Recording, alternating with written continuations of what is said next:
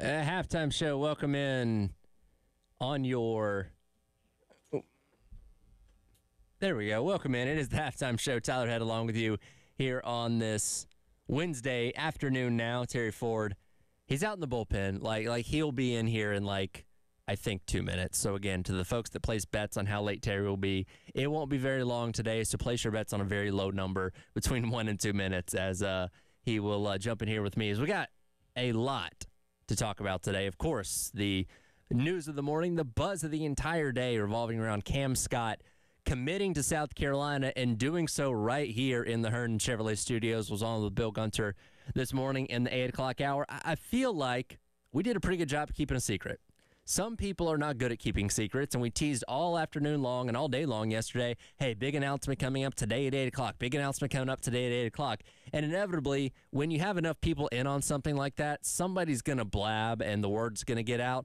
I think, Terry, we did a very good job of keeping our lips sealed on this one.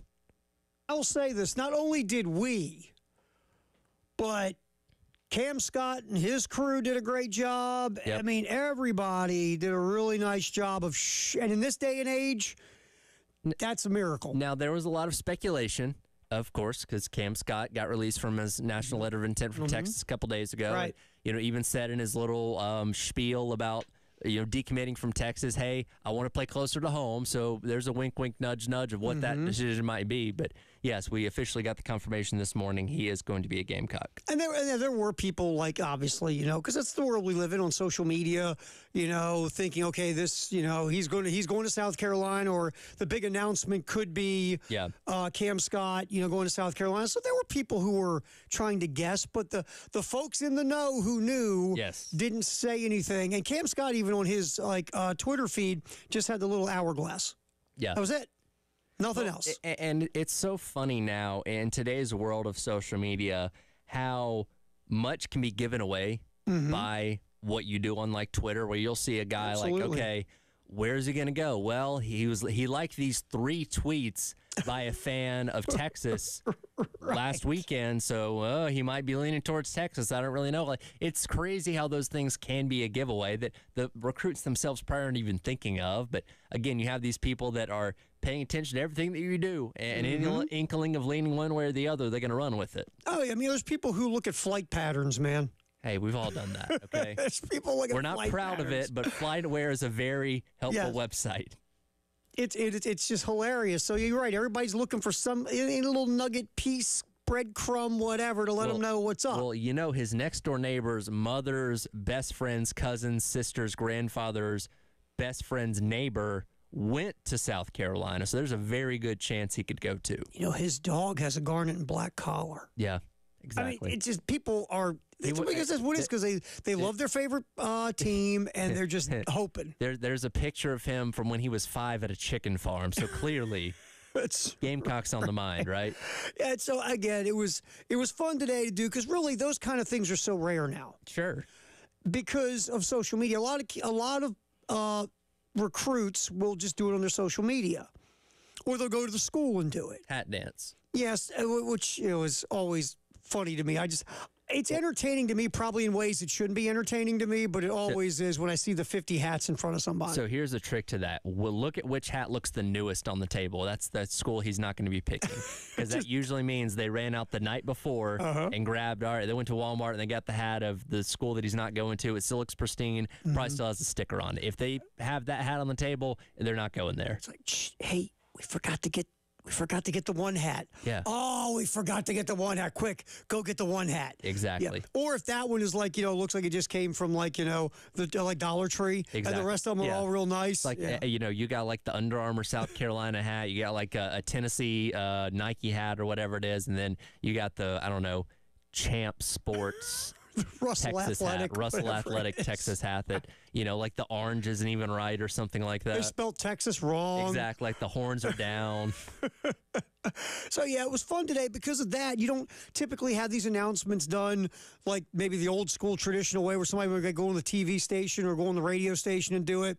So, we appreciate, Cam and his high school coach and his family and everybody who was involved in, getting that done with us, and obviously Bill Gunner went to Lexington, another Lexington high school legend. We appreciate the fact that Cam Scott sat in here and let Bill gloat about himself for an hour. You know, when I was at Lexington.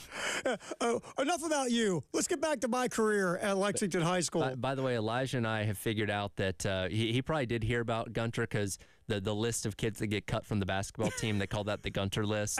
And the last spot for the guy on the bench, they call it the Gunter seat. So that's probably where Cam Scott's heard of him. You know, some schools, like certain players wear a number because it means something. Sure. Right? Sure. And would it be you would wear Bill's number if you were the last guy on the bench at Lexington? You know, instead of like getting assigned the honorary number, like number 7 at LSU, they always give to like the best player on the team, you know, the Honey Badger and guys like that. It's like, you don't want the Gunter number. Like, oh no, you ain't playing. I got the Gunter. If you get that, you know what it means. Yeah, you just don't even put your gear on under your warm-ups. Hey, he came off the bench for 2 minutes in the state championship. He did, and you know his 2 minutes were quite vital. To be fair, just ask him. He has a state championship ring just like Cam Scott, but Cam worked a whole lot harder for his. Didn't Bill bring that up today with him? He did. I got a championship ring. I got a championship ring. I came off the bench in the final 2 minutes. One of these is not like the other. Oh, man. So, yeah, we do. We appreciate it. Seriously, you know, Bill was part of getting that together because of his alma mater and, you know, and his relationships there. So we give give Bill grief, but we give him a ton of props. Bill opens himself up to grief. Yeah. Well, he's kind of, yeah. But, hey, the promo says the best. I love me some me. Yeah. It was fun today, and Cam stayed the whole hour, and, you know, it was good. And we, you know, actually got it out there on the video. We hit the right cameras for the most part. We got that going, and a lot of social media love on it. So we want to thank Cam and his folks and everybody involved, and, you know, our buddy Bill and everybody. It was a really cool thing today for us to be part of, and we were just part of. Yeah. You know, Cam Scott making a very important announcement in his life. And while we're sitting here doing all the radio stuff and the programming stuff and the producing stuff, we got to stop and understand this is a big moment in this kid's life that he's going to announce he's going to play at his hometown school. It absolutely is. And again, he's from right up the road in Lexington. They were a couple minutes late because they got caught in traffic, probably the same traffic I was getting caught in. You live that traffic every day, man. That's the thing. And Bill said Lexington going into the top of the hour, which I hope wasn't too much of a giveaway, but I was thinking, I'm like, yeah, they're probably like 3 cars ahead of me right now. Well, the funniest part is the minute he said Lexington at the top of the hour, 8 o'clock, Jen looked at me and she goes, he just can't help himself. He really can't. He was doing so well the whole time. And Bill wasn't giving anything away. And then he said, Lexington, they're coming from Lexington. And we just looked at each other and we just started laughing. We're like, well, he held on till the end. At that point in time, people are already listening. So yeah, so it's all good. And it was, and that's the one thing we can't forget that that's a moment, right? Yeah. His parents are here, and look, everybody is hoping for bigger and brighter and better things for Cam Scott. Hopefully he comes in, he balls out, he helps South Carolina have a great year. He has a great year, and you hear his name in the NBA draft lottery, right? And he goes on and has a wonderful pro career, and this was just a moment along the way, but it's a moment. It's a big moment at this point in Cam Scott's life, and we're just, honestly, we appreciate them letting us share in it. And that's really, that's what meant the most to us, is we get to share in a moment that really matters for a family as they move forward. And again, we thank them for letting us eavesdrop, so to speak. And it was funny.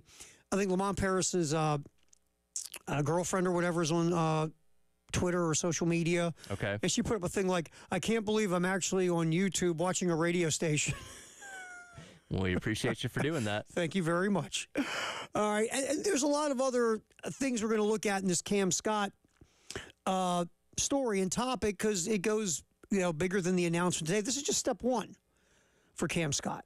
And we're going to get more into that. And what does it mean for, obviously, Cam Scott, the South Carolina basketball program with Lamont and all these other things. So we got a few different roads to plow on this with Cam Scott. And Texas still has a highly thought of recruiting class that they're bringing in. So it's not like Cam Scott cratered the Texas recruiting class by deciding he wanted to play at South Carolina. And it just, so we got a lot to get to on this story. We certainly do. And there is the added bonus now of you're taking a commitment away from a conference opponent now because Texas coming in the SEC, and Cam Scott would have been hurting you on the other side of things if he stayed at Texas. Now he's on your team, and you're taking that away from Texas. Yeah, and it could be just as simple as Cam Scott looked around and said, you know what, I like to play close to home. Obviously, there's always that NIL piece we don't know anything about that's always floating in the ether that we run through our head. But, just for the idea, we know he wants to play closer to home.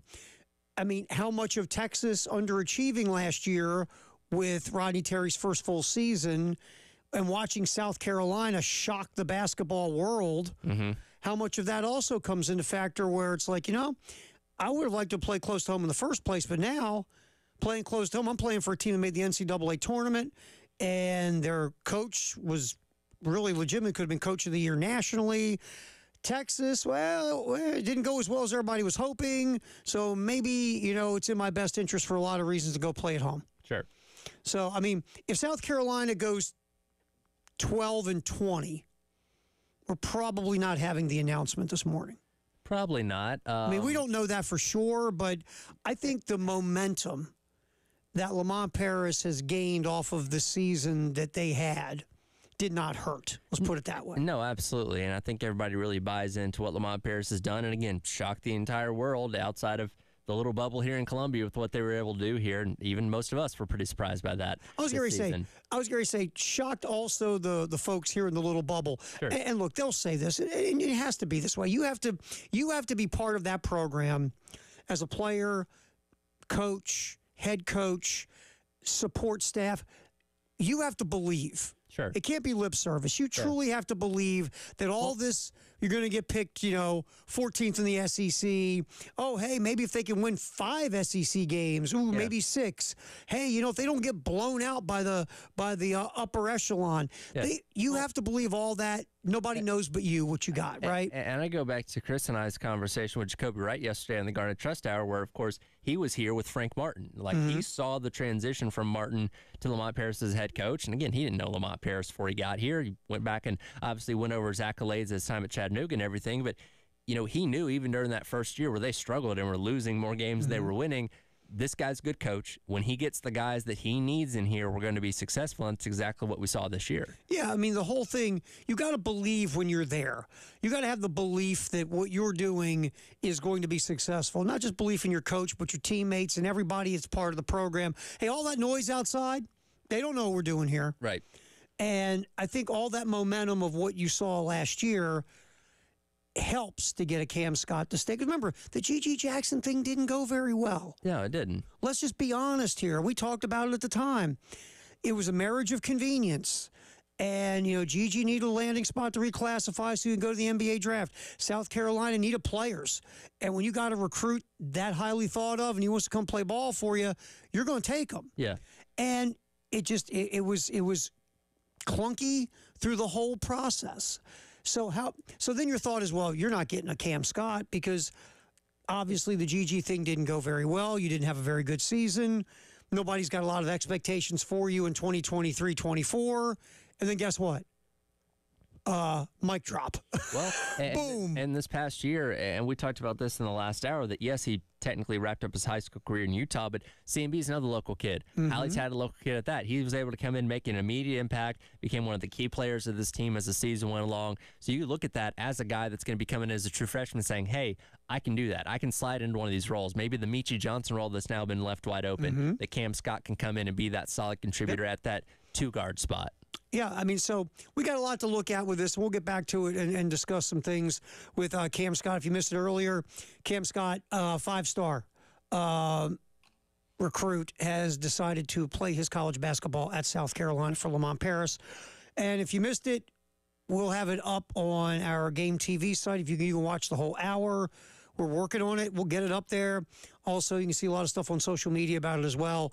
So Cam Scott playing his basketball, however long that is, at the University of South Carolina. We'll come back and continue that conversation. Terry Ford, Tyler Head. It's a halftime show till 3 on the Game.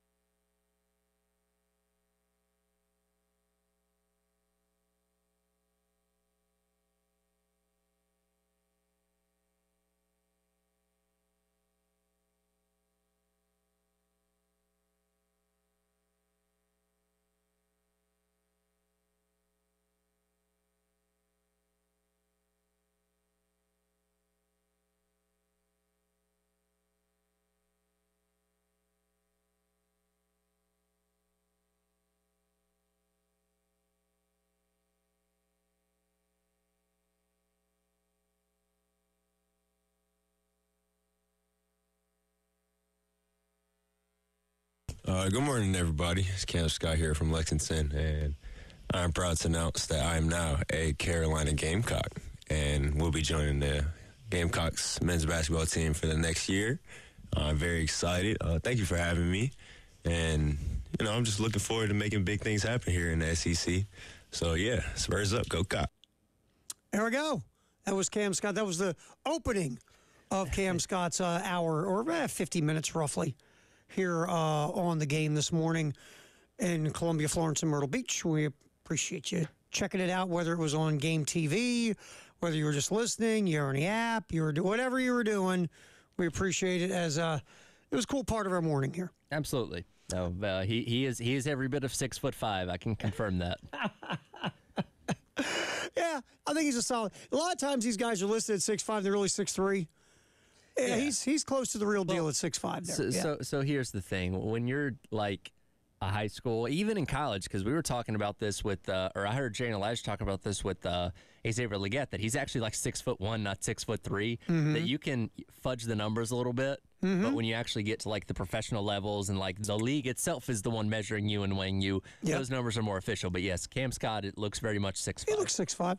Jacoby Wright looked about 6'2". Yeah. Because I'm about 6'1". Right. So I was like, yeah, okay, his height. Because I'd look at that with especially basketball players. Oh, totally. Because when they come in and you sit there and go, all right, 6'7". I don't know about that. I'm going more 6'5" than a 6'7". But now, when you're wearing the shoes, sure. But you're not allowed to do that when they. but that's things like shouldn't that count for something? Because you play in the shoes. You're playing in the shoes. Like you're playing a weight in football. You're going to be wearing helmets and a shoulder pad. Here's my question. Shouldn't that count too? You're going on an interesting road. Should you weigh them in total gear and not in their underwear on a Toledo scale on a stage at the combine? Because I won't lie to you, it's a little weird. Well, here's the thing: like they are truly in their underwear when they weigh them. That's what I'm saying. It's a little weird. Not even like the whatever you call it, the thin material bike shorts or whatever that they wear. Mm-hmm. They want to get a true reading, I guess. Yeah, but I think you make a legit point of, wait a minute, you don't play in your underwear. You play in, and you're running around in that gear. Football would be a whole lot less popular if they did. 22 dudes in their underwear running around, just, yeah. Probably not. Yeah. You just creeped everybody out. Nice work. Good job by you. I could see Jay's skin crawling if he were here for that. No doubt. Jay is very put off by any kind of bodily things, it seems like. Well, especially if anything Dave says like that. Oh, yeah. And no, the promo you guys used to run about having his chest signed. Yeah. Jay didn't do that for radio effect. Jay was truly... Jay very much is creeped out by this. Yeah, Jay's eyes burned with just the thought of that. So, yeah, 22 guys playing football in their underwear. Jay wouldn't watch. No doubt. But speaking of Jay, before I forget, he is going to be hanging around. He's at Hilton Head, hanging around the old Heritage. We'll hear from him today. He'll be out there, I guess, sort of kind of covering the Heritage for us. Sort of kind of covering the Heritage for us. And he'll be on from Hilton Head at the Heritage. And, of course, Elijah will be here in studio for the post-game show. And hopefully Jay's going to have some good guests for today. So we'll find that out. All right, back to the Cam Scott. And we touched on it briefly. First of all, what does it do for the South Carolina basketball program? It just keeps the positive momentum going. Because Lamont, if you look at, let's just take a thought about it. Cam Scott, Gigi Jackson, Colin Murray Boyles. Colin Murray Boyles was a top 60 recruit coming out of high school. Yep. Cam Scott's a top 40. Gigi obviously, was the highest level of the three. You're doing pretty good holding on to your in-state talent at this point. And a state that is very rich in talent. I mean, it doesn't get talked about as some of the other states, but look at the guys in the league. Zion, John Morant, obviously, Gigi Jackson's there now. Like, great talent comes from this state. And if you can keep that talent in-house here, then you're going to have a good program. Yeah, and I just think that momentum is heading in such a great direction for Lamont. First of all, the season you had, which leads to these doors opening. Like, look, last year, let's be honest. When you're seeing the names coming through the transfer portal, you're not going, wow. You're just not. Sure. I mean, and this isn't anything against anyone, nothing against Cooper or Mackey or Studi or any of those guys. I mean, were they better? Were they better than the year before with what you brought through? Yes. The Stute one is probably the one that popped out the most to me because obviously we're most familiar with him playing at Vanderbilt, and we knew his ability to shoot from the outside. Like I think that drummed up some interest, but and people looked at BJ Mack, all right, Wofford, okay, Talon Cooper, Minnesota, yeah, it's at least a power conference, but outside of the veteran experience, I don't think anybody was overly excited about that. And obviously, those guys came in and all played phenomenally and were a huge part in their own ways of why this team was so successful. So it's one of those things that, like, and again, coming off the bad season that the year one was on Lamont Paris, we hadn't learned to trust him yet. No, because we'd not been seeing the indications too. But now you're saying, okay, so if he goes out there and pulls a guy from, I don't know, Northern Colorado, let's just go like the Dalton Kennett example. If he pulls a guy from Northern Colorado, we're going to like, all right, there's something about this guy. We don't know what it is, but Lamont Paris sees something, and he's going to get the benefit of the doubt because of that. Yeah, for me, when I'm seeing the names, obviously, yes, we've seen Miles Stute play, and once I read on Talon Cooper and saw his numbers, I was like, oh, a pass-first point guard. Thank God, because I love pass-first point guards, because that's what a point guard should be. And then when he has the opportunity to score, he can score. That's really what Cooper was this past year. Right. Pass-first point guard, but when it was his time to take a shot, he made a good amount of very important buckets. Stute, you knew you hit threes, and that was a good thing. Mackey was going to be an unknown coming from Wofford. But, yeah, you didn't sit there and go, wow. None of these guys are like top 10 portal guys or top 15 portal guys from the rankings and all that stuff. But what you saw was Lamont knowing what he needed, knowing, what he also needed for what the systems he wanted to run and the kind of culture he wanted to build.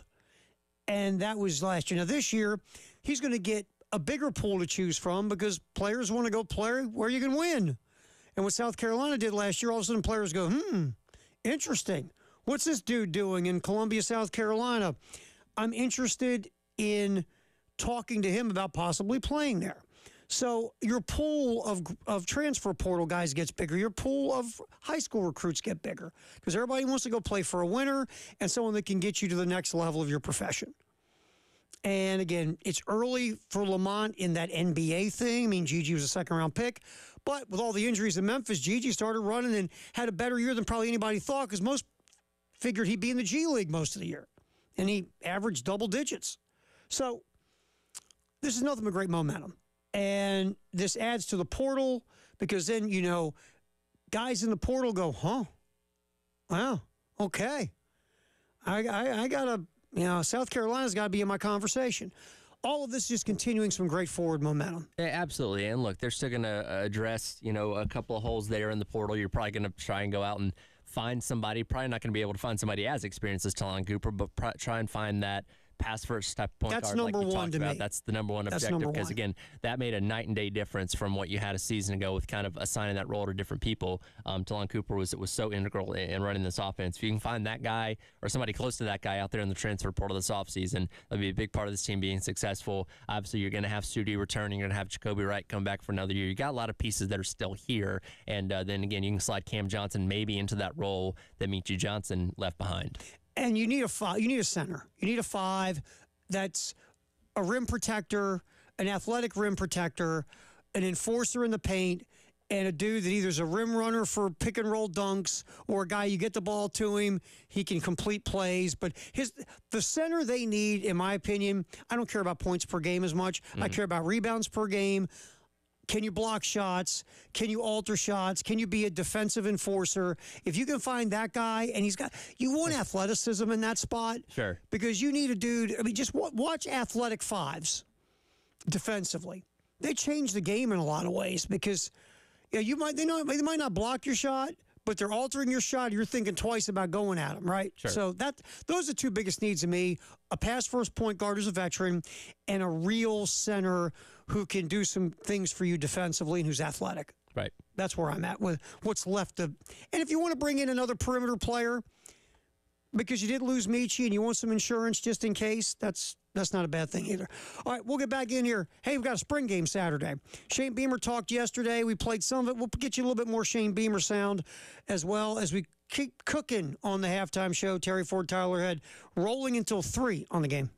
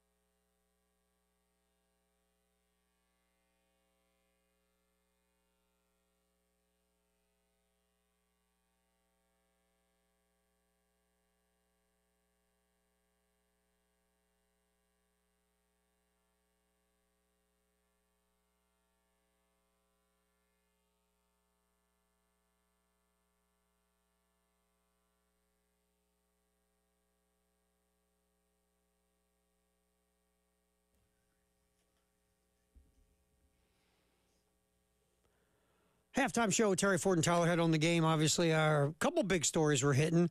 Cam Scott on these airwaves and on our video stream announced that he was going to be playing his college basketball for Lamont Paris in South Carolina. By the way, any other local high-level recruits, if you want to make your commitments here, we are game for it. We're good. And by the way, we keep secrets. That's right. Hey, we're good at that. Hey, let us know.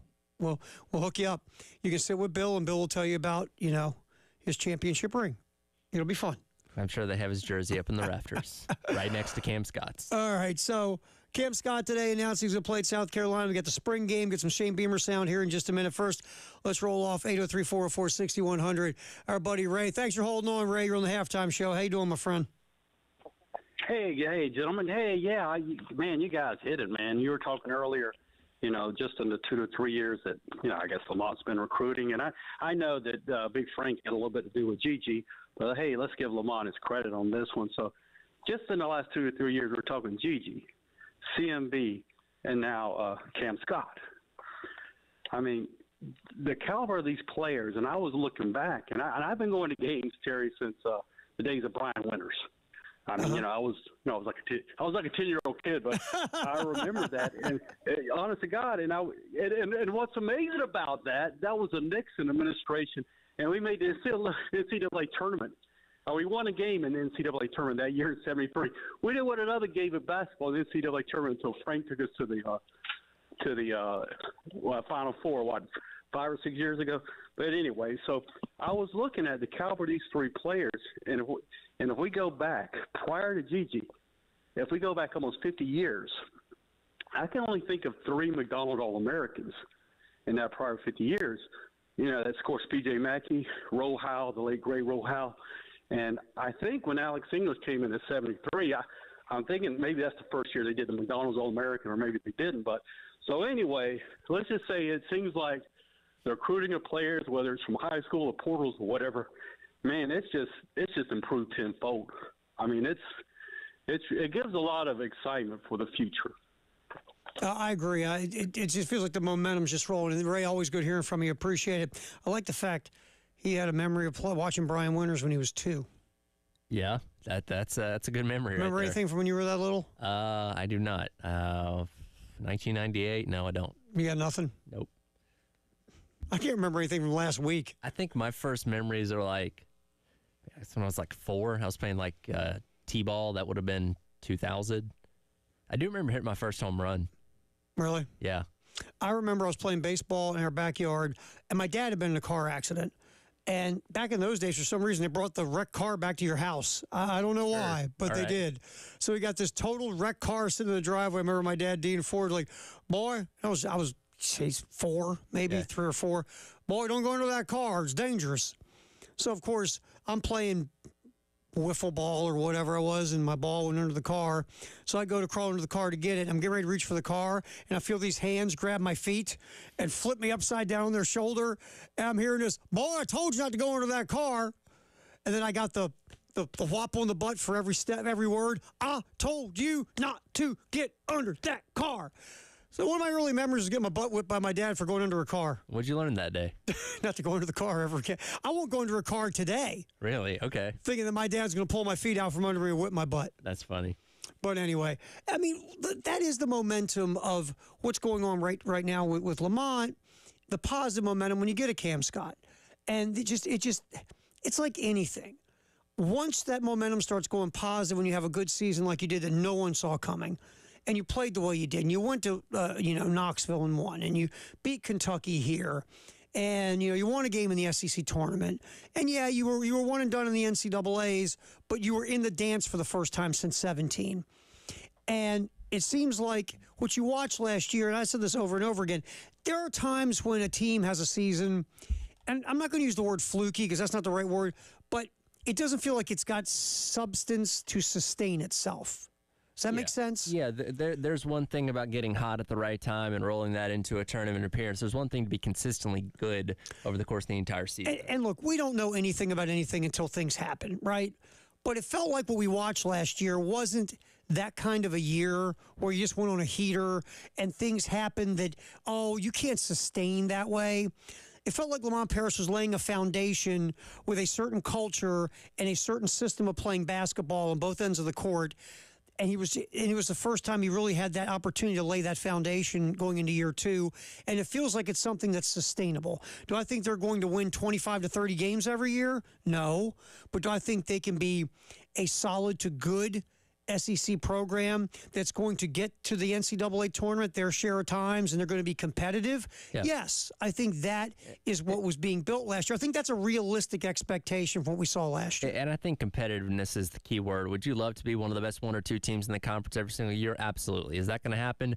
Probably not. But if you can always be in that conversation of, hey, you're at least, potentially around that double bye of the SEC tournament. You're always going to be in, the field for the NCAA tournament and not having to be on bubble watch every March or just know that you're completely out of it or anything like that. You make the tournament 5 times out of 7 or 8 years, you're doing pretty good at a place like South Carolina, and that's the kind of thing that you hope for from a consistency standpoint. Well, okay, so Lamont Paris learned at the feet of Bo Ryan at Wisconsin, right? Right. We always talk about that. And that team looked like a Wisconsin team the way they played last year, very slow tempo, things of that nature. Wisconsin basketball under Bo Ryan, I'm not saying this is what Lamont Paris is going to do, but Bo Ryan at Wisconsin, matter of fact, he got at Wisconsin in 01-02. Bo Ryan made the NCAA tournament every season. Mm-hmm. I'm not saying this is what Lamont Paris is going to do, but he learned from a guy who, again, did it in a certain way with a certain system and style and tempo and was very successful. So, like you said, if you can make the NCAA tournament, let's go 3 out of every 5 years. Let's just throw out that. If you can do that here at South Carolina 3 out of every 5 years, you're always competitive. You're never cratering at, 9-29 or whatever. I think that's a nice way to go year to year for the basketball program here. And who knows, it could be even better. I don't know. But if you can set an expectation that's realistic from what has compared to what's going on historically here, I think Lamont Paris would be doing all right if he could pop to the tournament 3 out of every 5 years. Yeah, absolutely. Again, for a program, as Ray mentioned, that went 50-some-odd years without winning a tournament game, and so you went back to the Final Four a couple years ago. Again, It's not like the standards and expectations are sky high to begin with, so if you can keep them consistently competitive on a year-in, year-out basis, that is what this program needs. All right, Shane Beamer, spring game yesterday, was talking to the media. Game is, of course, this Saturday. You can hear it right here on the game, 107.5 The Game in Columbia. Let's hit cut 6 real quick, Tyler. Shane talking about the atmosphere at the game. Yeah, one, we talk about just how grateful they should be that they play here at Carolina and they get to play in a spring game with that many people in the stands. And our guys know we're so appreciative of our fan base and what makes this place special. And I was at a Gamecock Club event in Lancaster last night. Saw Hale up there. Thanks for being there, Hale, as well. But told that crowd that I never take for granted that being able to have Gamecock walk a couple hours before the game or whatever time it is, and being able to have that for a spring game, a walk with fans that come out to see the team walk to the stadium. It's more than a lot of teams have for a regular season game, and then to be able to go into that stadium, I never take it for granted and never will. And I don't want our players to, and I know they won't. So, one, just how appreciative we are and how cool that is that you get to play at a place like South Carolina. But then, two, like once the game starts, you got to be able to, block all that out, and you still got to go play football. And that we'll learn a lot about those guys as individuals, and we'll learn a lot about our team on Saturday night. We want it to be fun. There's no doubt about it, and enjoyable for everyone. But we're competing too, and some guys, it's an opportunity to really solidify yourself. You've had a good spring, go finish it on Saturday night. You haven't had the week of practice you want this week, but you get an opportunity on Saturday night to go really show us what you're about. So there's a lot that can come out of it, and that's what we're telling those guys this week. And it is cool to embrace these things. Like the Gamecock Walk is just, it is. It's pretty wild. And once I was told about it when I first got here and I saw it, I'm like, yeah, it's special. It is. And the idea to make your players understand how special that is and how invested, a fan base is in what you're doing, I think that's something you always have to drive home because part of the culture and the tradition of your program, and then go out there It's a game. Yeah. We're treating it as a game. Now, some people might be doing hot dog eating contests and dunk contests. We're playing a game. We're having fun. We know it's not going to count, but we're out there competing and playing a game. I think having a hot dog contest would still be fun while playing the game, too. I think so, too. All right. Firehouse Sub, text the hour, 803-404-6100. Also, what happened last night on the Diamond for Carolina baseball? That's next on the halftime show here on The Game.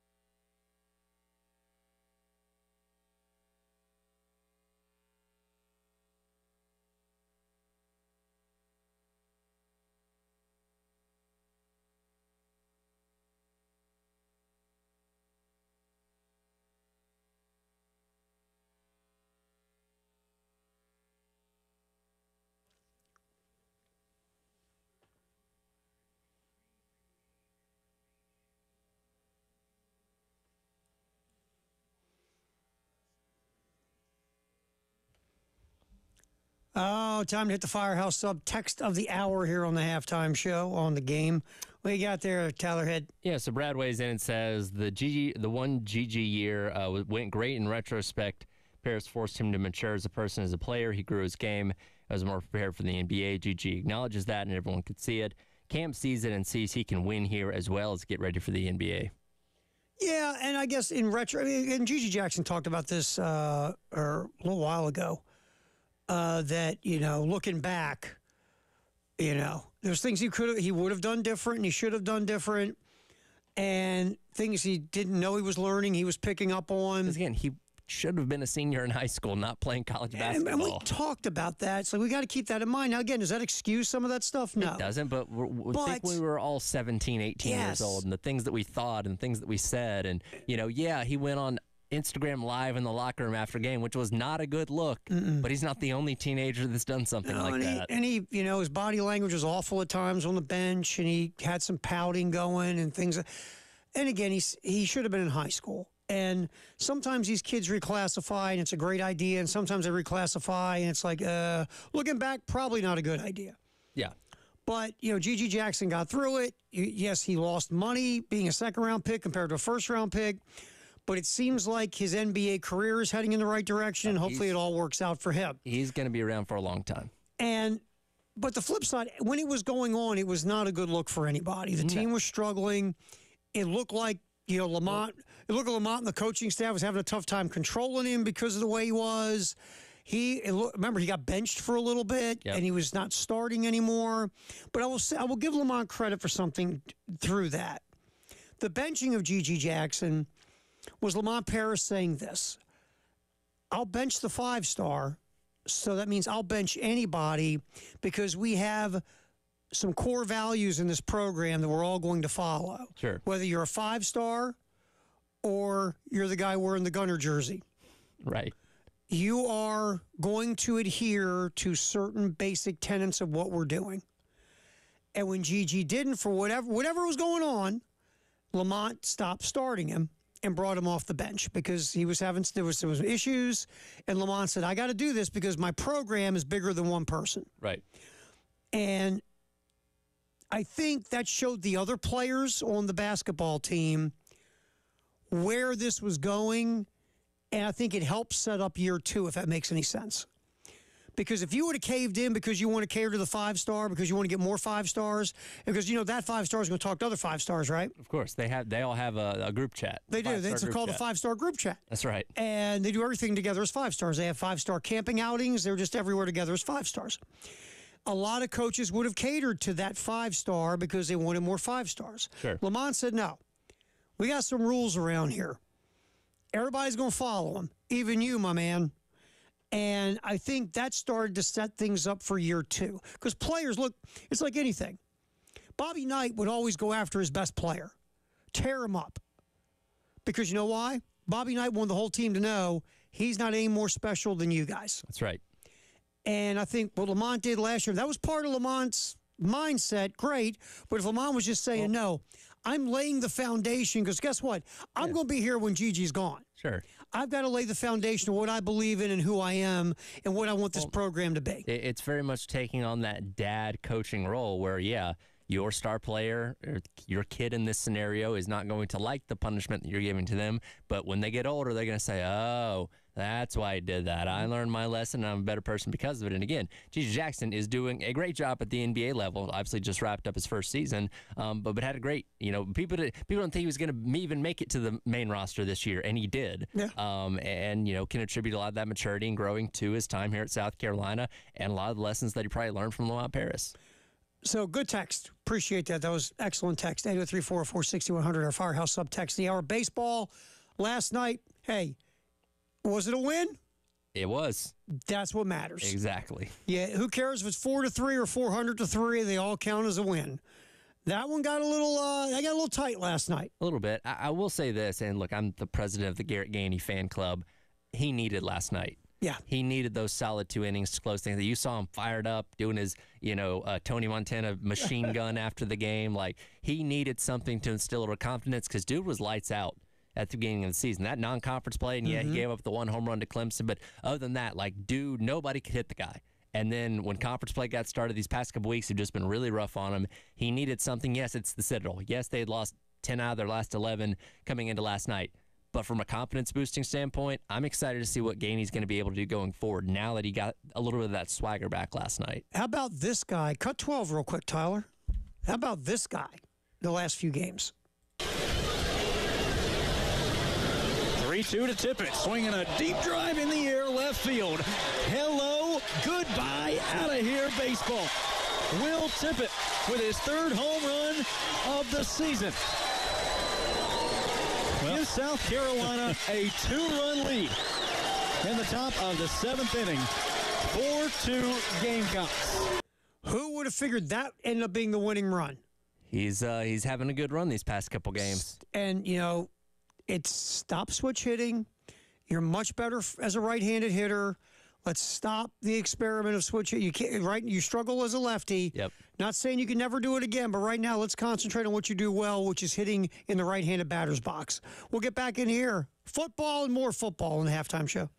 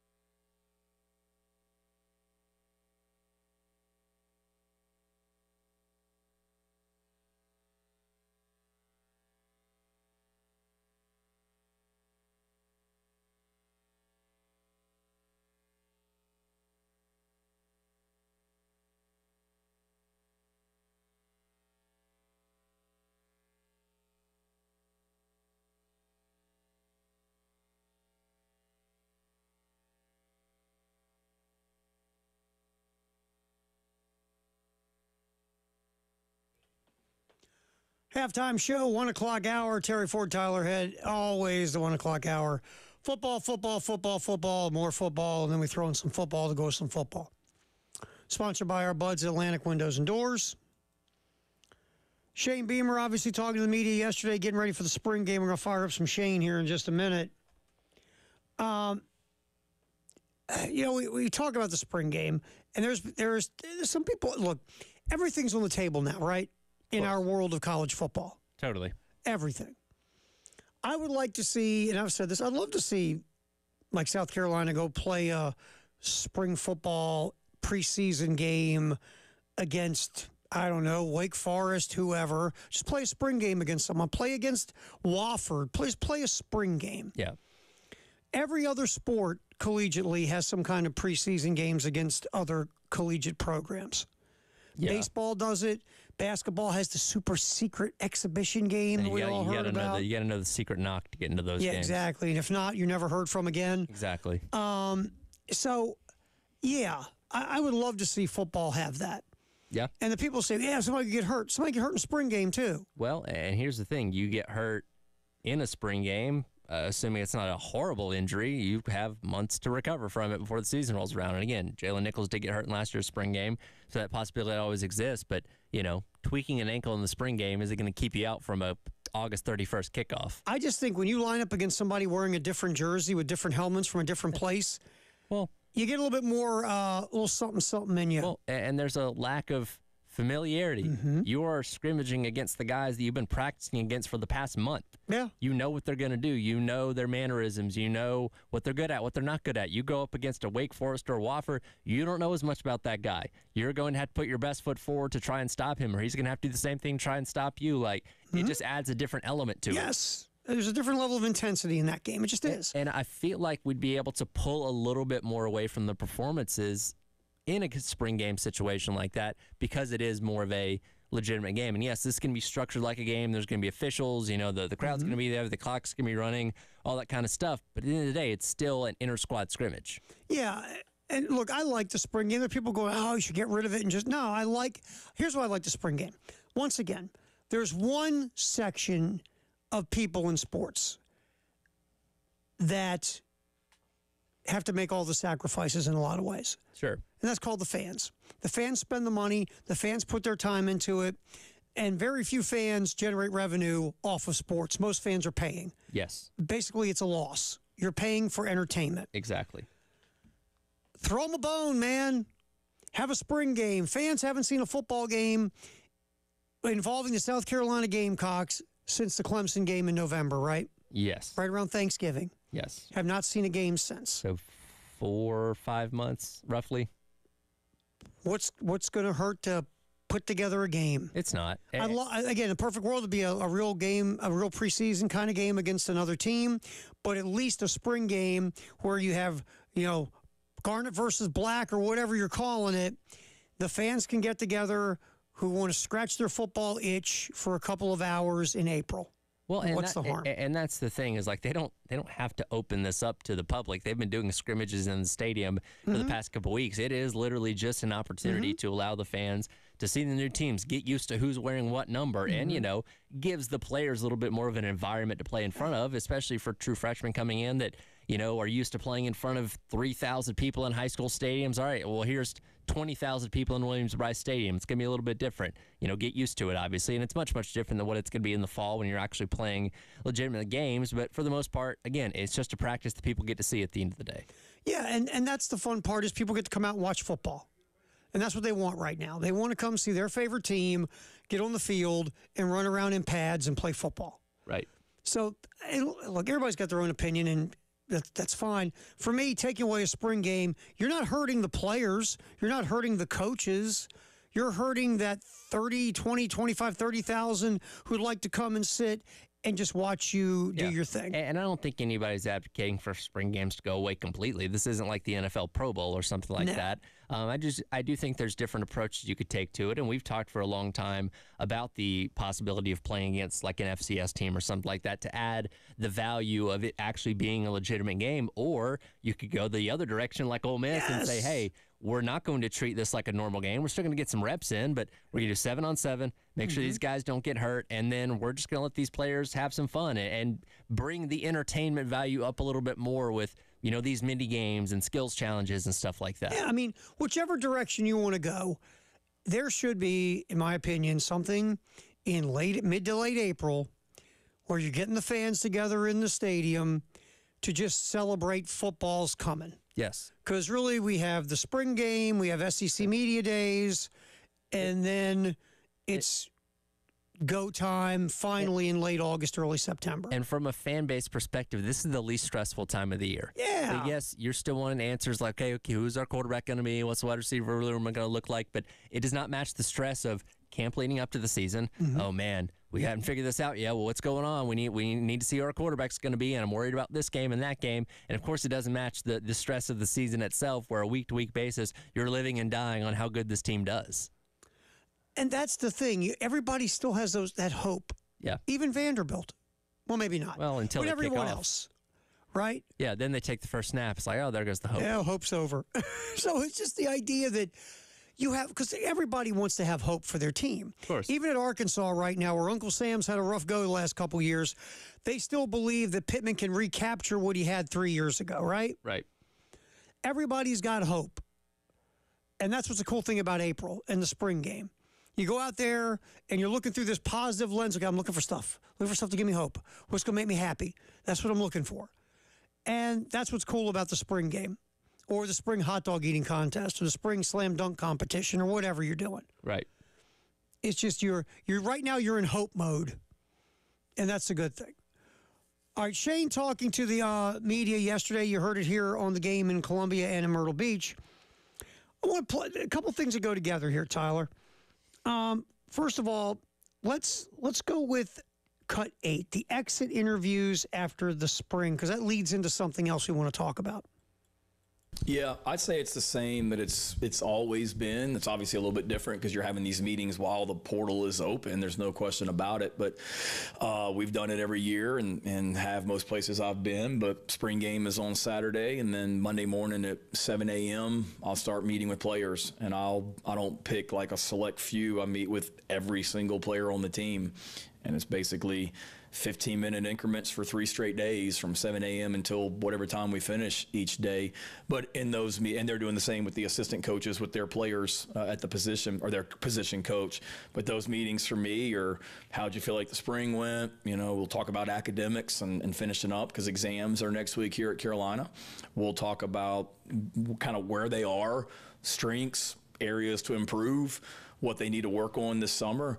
We'll talk about body weight because they're going to be able to go home a little bit for the month of May, and we don't need a guy that's 300 pounds coming back weighing 340, and we don't need a guy that's 195 coming back weighing 175. So we'll talk about body weight goals and what they're trying to get done this summer, and then we'll be honest with them and tell guys kind of where we see them right now and what their role is. And I don't want to ever trust is a core value of this program, and I don't ever want to lie to someone to keep them around here. I want to be honest and give guys opportunities to go other places and play if they're not going to get the opportunity here to play because of where they are on the depth chart. So we're honest with them, and if there's an issue, let's talk about it in those meetings as well. If there's something that they don't agree with or something they're unhappy with, I want them to tell me in that meeting and not a week later when they've thought about stuff, but I wouldn't say it's really changed, Mike. It's kind of been the same format we've always used, but it's certainly a different dynamic because of what's going on around you. There's no question about it. I mean, every time I look at my phone, there's a different, news about someone at some other school, and got guys that just transferred to schools in January that are back in the portal 3 months later as well. So it's just it's a different time. And but the meetings are still the same, and how we coach these guys are still the same. So, all right, so the interview, and I love the way Shane talks about, look, I'm being honest with these dudes. Trust is one of the core values of the program. I'm not going to sit and BS you to keep you around. If I think right now you're sitting 4th on the depth chart of your position. We love your potential. We love your ability and your ceiling, but right now here's where you're at. 2, here are the things we think you can do to get better, to get where you want to be and we want you to be, which is a starter. Here are the things we love. Now, if you're honest, they walk out the door, they can walk out of your door right into the transfer portal. Yeah. Which we've seen the Dr. Pepper commercial. It's a real thing. It is. It's a black hole that sucks your team in, and if you don't, let go of your Dr. Pepper, you're going to lose your entire team. But then again, lesson learned from that. You can't let go of your Dr. Pepper hand. No, you can't. There's plenty of quarterbacks out there. Quarterbacks come and go. Trees. That's right. So that is the area that's been added to this, right? Yeah, sure. So now let's get to cut 1, and this is Shane Beamer talking about the portal and possible transfer portal targets for South Carolina. Yeah, I think always with the portal being open, you have to look at how you can make your team better, and that's my job as the head coach. If there's someone that fits what we're about on the field and off the field, it's my job as the head coach to try and get them in here into our program. We're like every program and every coach, David, in that every position we have a target number of guys that we want to have on scholarship, and some of those positions, some positions we're at that position, we're at that number. Other positions we're not. Offensive line right now, based on the target number of guys that we would like to have on scholarship, we're a couple under. Wide receiver right now, we're a couple under. There's some positions that we might be over, but certainly from a depth standpoint, being able to practice, have your full arsenal. Receiver and offensive line are 2 positions. Not that I'm saying we need to get better, but just from a depth standpoint, being able to practice, have a 2 deep, guys on a scholarship, those are positions that just we're not where we want to be as far as the minimum number of guys that we have on scholarship. Does it mean that we're in trouble if we don't add people there? No, but those would be a couple spots that we're looking at just from a depth standpoint for sure. I mean, would we like to see them get a wide receiver who's like 6'3" and can go play out wide and big catch radius, win jump balls, be that guy down the field that forces you to roll coverage and pull the safety out of the middle of the field and all that? Yes, we would love to see that. Would you love to add another offensive lineman to a room that you do have a ton of dudes, but you never can have too many? And we saw what happened last year. Personally, I would also love to see them go get a corner. Yeah. I know. Well, I feel like they like what they have, right? Because they haven't really been chasing corners. Sure. If the option's out there to get a guy that you know is a bona fide cover corner, they can come in and slide in that other spot opposite of O'Donnell Fortune, then yes, absolutely go out there and get him. But going back to his main point there, if they got nobody from the portal, assuming they don't lose any high production guys in the portal, they're still going to be fine. Like, it's not make or break. Like, oh, my God, I brought this point up earlier. Last year, they needed a running back in the portal. That was objective number 1 coming out of the spring. We need to find a running back. They didn't find one, and Dakereon Joyner had to play running back last year. We all know how that went. So even if you don't get anyone, you're still in good shape across the board. Yeah, that was an issue before spring, and then it became an issue after spring. It was an issue. And they've done a really nice job bringing in pieces. And for some reason, and they know better than we because they watch the practices, they like their young corners. Yeah. They like whether it's Collier, Floyd, Swain. They're hoping maybe David Spalding can stay healthy because he can play all defensive backfield positions. They like where they're at because you can see it. Look, it doesn't take some football genius to know. You can see what they were doing. We got to get running backs. We got to get wide receivers. We want to get better on the line of scrimmage on both sides of the ball. We got to add linebackers. You didn't hear a lot of sniff. I mean, I know Kilgore's brother came in, but you didn't hear a lot of sniffing around corners.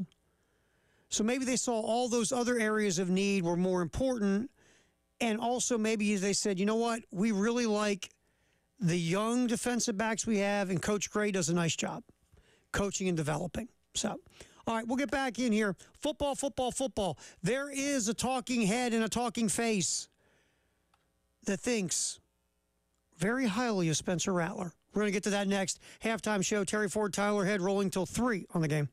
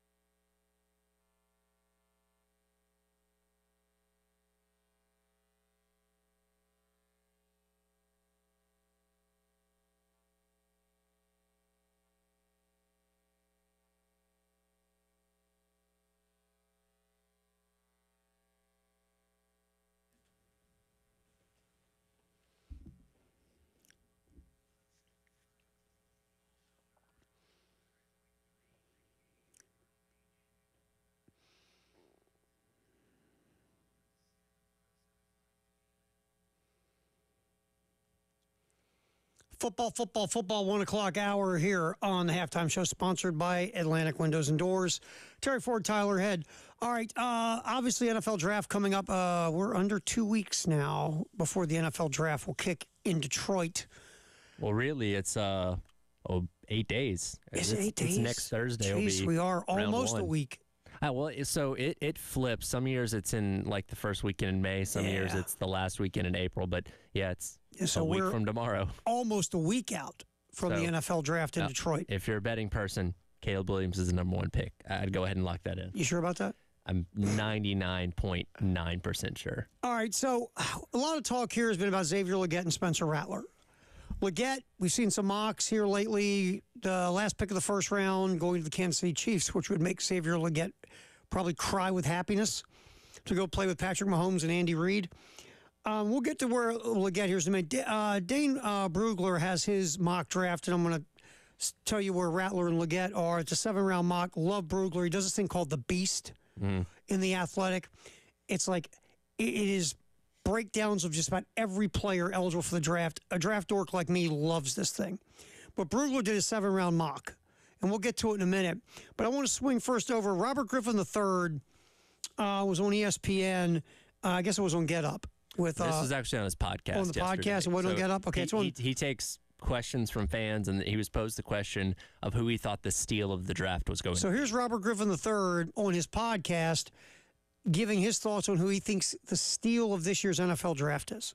The quarterback position, I think the steal of the draft is going to be Spencer Rattler. When you turn on this man's tape, he has arm talent out the wazoo. I mean, go watch any of his games, but specifically go watch the Florida game and watch him make big throw after big throw, big throws with people in his face. He was unfazed all season despite having to play in a leaky pocket. And when you actually go back and break down all of his games, you see how mobile he is. You see how willing and able he is to not just scramble, but make throws on the run. Like, he never complained about the offensive line being leaky. He just found ways to make plays and get the ball to Xavier Legette. So I think Spencer Rattler, a guy that was at Oklahoma, was there because he was a big-time recruit as a five-star player, who has the arm talent, who has the accuracy, who has the pre-snap and post-snap ability, and played in a system at South Carolina that forced him to make those, craved and wanted for 3-level throws that they use in the NFL off of play action. He had a great Senior Bowl. I think he is showing teams that the player that he was coming out of high school is actually going to translate better to him being a better pro quarterback than he ever was a college quarterback. But I think he's going to be the steal of the draft. If someone can scoop him up in the 2nd round and or the 3rd round, they're going to be very happy with the product that they get. Look, I don't disagree with Robert Griffin III about Spencer Rattler. Now, steal of the draft means the whole draft, right? The quarterback position, when he pushed it down into the quarterbacks, I can see where he's going with Rattler. Sure. Because, and maybe because we've watched him closer than most for the last 2 years. And what he did his first year at South Carolina compared to what he did his second year. Look, at the end of the year, when, again, Shane had to have the talk with Marcus Satterfield about the offense, and then it got rolling against Tennessee and Clemson. And then watching what Dow Loggins and Spencer Rattler together got to achieve last year with all the injuries everywhere around them. The improvement in Rattler, I think, just like the gunslinger throws, they dropped like unbelievably. Well, so we brought up the stat plenty of times before, those turnover-worthy plays, that he was certainly guilty of making quite a few of those in his early career in college. He cut those in half between year 1 and year 2 at South Carolina. He was making better decisions. He was reading the field a whole lot better, not putting the ball in harm's way, which, again, that's the kind of things that really stand out to these, NFL scouts and executives. They want a quarterback that's going to be able to take care of the ball. I also think it's interesting that RG3 pointed out the Florida game last year, which, again, is a game that Carolina lost, so we don't harp on it as much, but in terms of performances, legitimately one of his best performances as a quarterback at South Carolina. Went 23 of 30, 313 yards, 4 touchdowns, 1 interception. 7 of 10 on throws down the field, 10 yards or more. Was 11 of 14 when facing the blitz. Yeah. against the blitz, and we talk about the PFF grades all the time. We all know that anything 70 or above is great. 91.2 PFF grade that day against the blitz, and a Florida defensive front led by Princely U that was playing pretty well at that point in time. And obviously we know about the leaky pocket, as RG3 put it, like masterful performance by Spencer Rattler. Unfortunately, the game was not won, so we don't talk about it as much. But, I mean, that probably popped a lot of scouts' eyes saying, man, this kid's special. You know, the people that bring up some stuff, and I've read it. I think the Netflix thing, once somebody starts talking about that, I tune them out. As a teenager, I didn't want to hear about that anymore. This is a grown man now at, Right. 22, 23 years old. I don't care about Netflix series. I don't care. The legit stuff, I get it. You know, when you see some of the scouts and some of the other things that are talking about his strengths and weaknesses, like that A&M game where he had the 3 intentional groundings, I get it. Yep. You can't do that. And even Shane said, you know, we can't do that. Now, again, was there a lot of heat and pressure on him from a bad beat-up offensive line? Sure. But you can't have those plays. I know that, again, sometimes did he bail out of the pocket quick? Yes. But my thought is this, Tyler. When you're running for your life on every snap almost, isn't it going to be like your go-to movement to be, I got to get the hell out of here? Yeah. And that's, I'm not trying to make an excuse for it. Yes, Spencer has to get better staying in the pocket and going through all of his progressions. He can't bail early out of the pocket. He can't have 3 intentional grounding calls in a game. Heck, in a season. I get some of the things I see when I read the scout strength and weaknesses on Rattler, but I guess I just watch. He got so much better from year 1 at South Carolina to year 2. And I think if you put him in the right position with the right coaching staff and he doesn't have to be rushed onto the field, I think you have a shot to groom him. Yeah. Look, nothing's a guarantee. And I just saw, and Brugler's, Dane Brugler in The Athletic, in his 7-round mock, guess where he put him? Probably 3rd round. Round 376, pick to Denver. That's exactly where Field Yates and Kuiper and Mel Yates have Kiper put him. And they did put in there that he has the ability to compete with Jarrett Stidham for that starting Now, job. How about not yet? Let's not have that. I'd say probably not. I would much rather want to see him sit, develop a little bit more, and you know, maybe get the keys turned over to him a couple years down the line. Yes. And this is not because we think Jarrett Stidham's so great. He's not. No. But I don't want to see Spencer Rattler rushed on the field because I think he's a guy that needs that time. Sure. And Sean Payton, last time I checked, knows what's up with quarterbacks. Yeah, like he'd be in good hands there, and I think developing and getting ingrained in that system before getting things turned over to him would probably benefit him. Benefit him the best.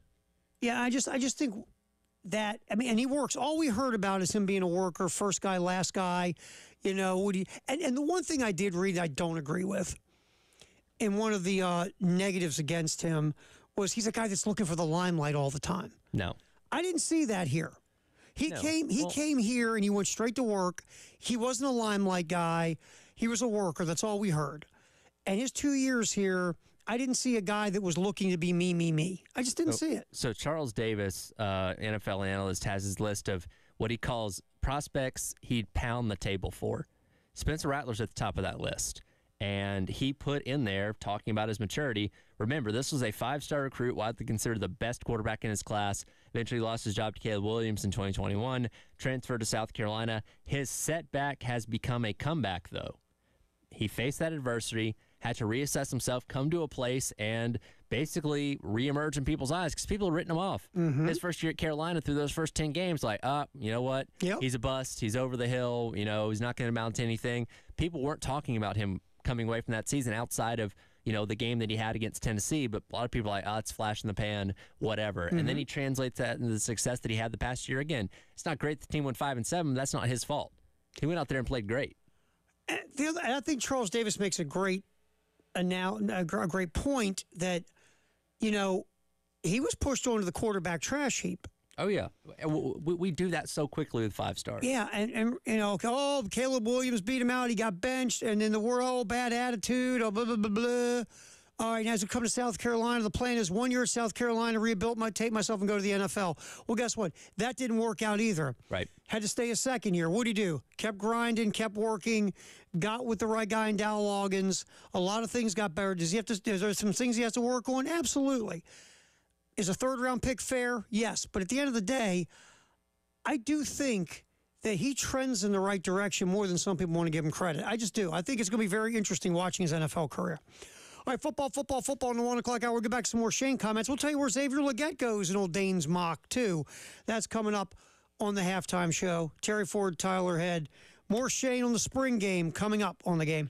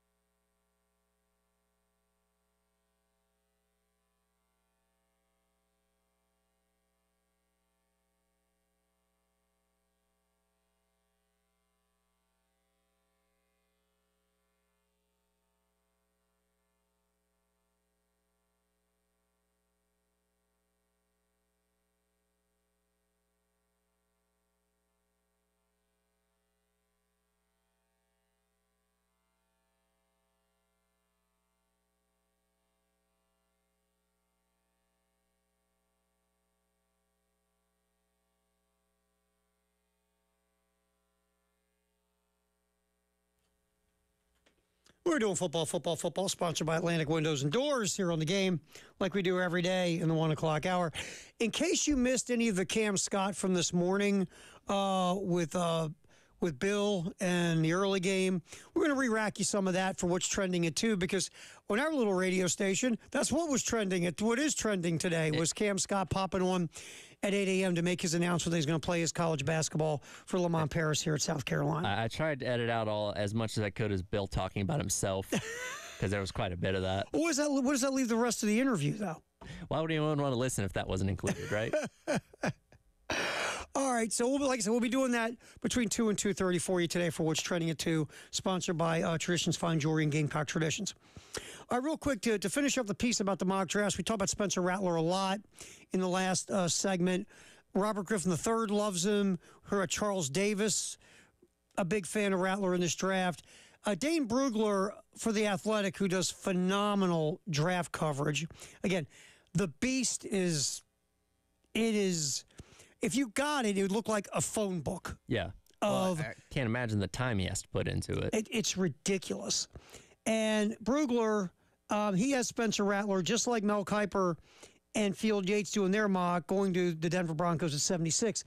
Interesting about Xavier Legette with this mock, that Brugler doesn't have Legette going to Kansas City at 32. Matter of fact, doesn't have Legette going in the first round. He has Xavier Legette falling to the bottom of the second round, going to my Baltimore Ravens at 62. Yes, I'm a part owner. To my Raven. Look, I would love to see Xavier Legette running around in a Ravens jersey myself. I don't think he goes that far. No. I don't. To my knowledge, we haven't had one of those traditional, this guy's got character issues things that usually tumble guys 10 or 12 or picks. some phantom injury concern or something. Again, that's gamesmanship. That's teams playing chess with each other. All right, we're going to make sure that he's going to fall to us so these guys don't grab him at the 33rd pick or whatever. Like, I'm looking here in the first of all, in the first round, instead of taking Legette, Brugler has Kansas City taken your boy Mitchell, A.D. Mitchell from Texas. Now, again, all these guys are on that level. The pass catching room for the draft is very deep. Yeah, absolutely. And then Ladd McConkey is going to the Panthers at 33. We've seen Legette maybe go there. The Chargers would take Keon Coleman from Florida State. I'd take Legette over Coleman. I think Coleman's a one-trick pony. Okay. He's a big guy, jump ball guy. I don't know how he's going to be able to. There's concern about getting separation in the NFL for Coleman.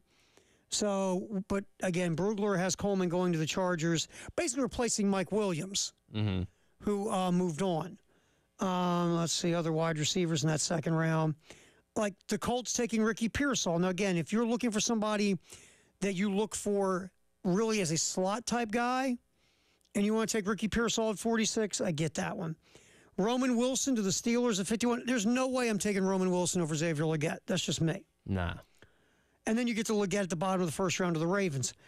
I don't think Legette falls that far. I don't think, honestly, he would fall past the middle of the second round. I just don't. But that's just me.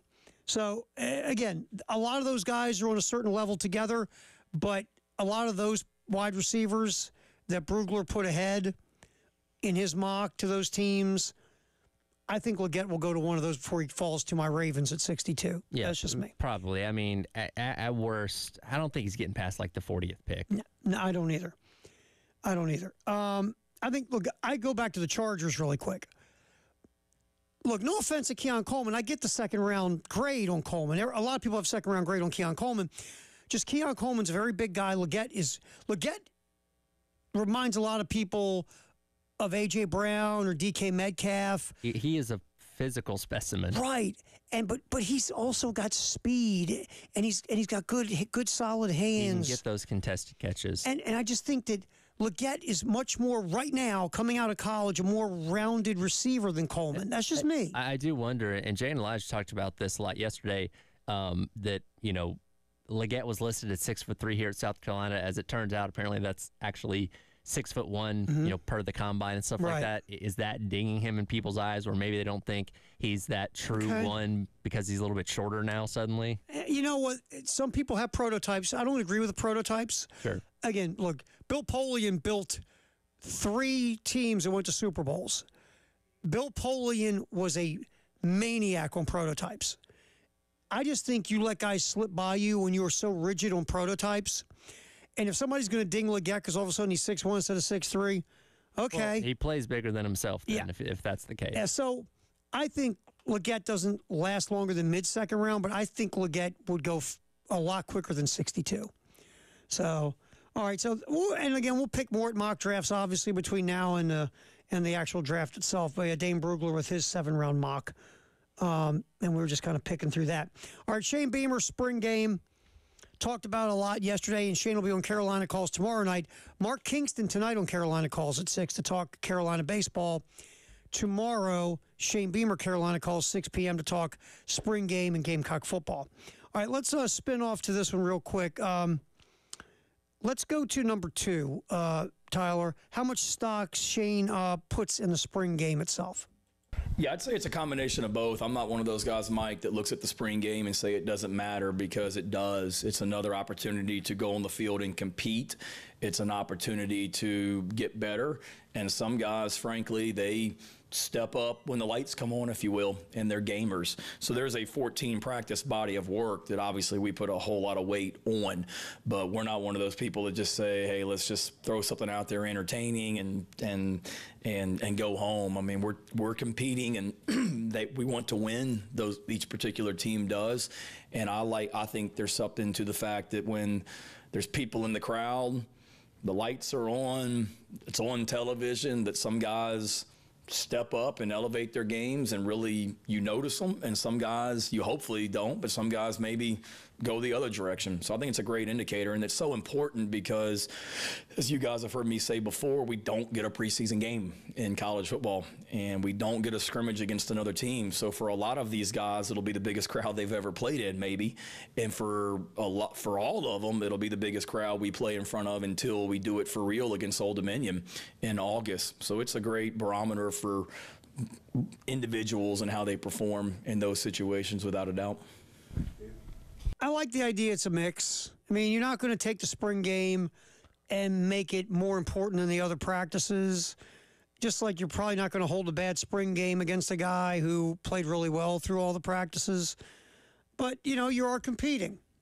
And I'm with you.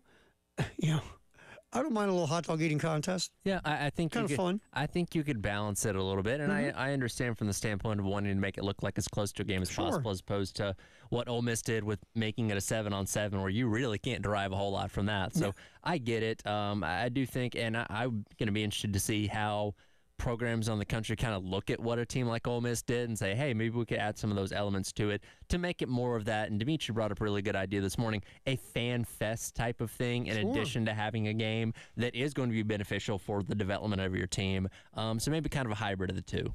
Yeah, again, this should be an event and a celebration of football this part of the season. The fans get to and get the Jones in of being able to watch some football in some way, shape, or form. It's kind of everybody's getting together, right, to check the temperature in the spring before you move on to talking season. Right.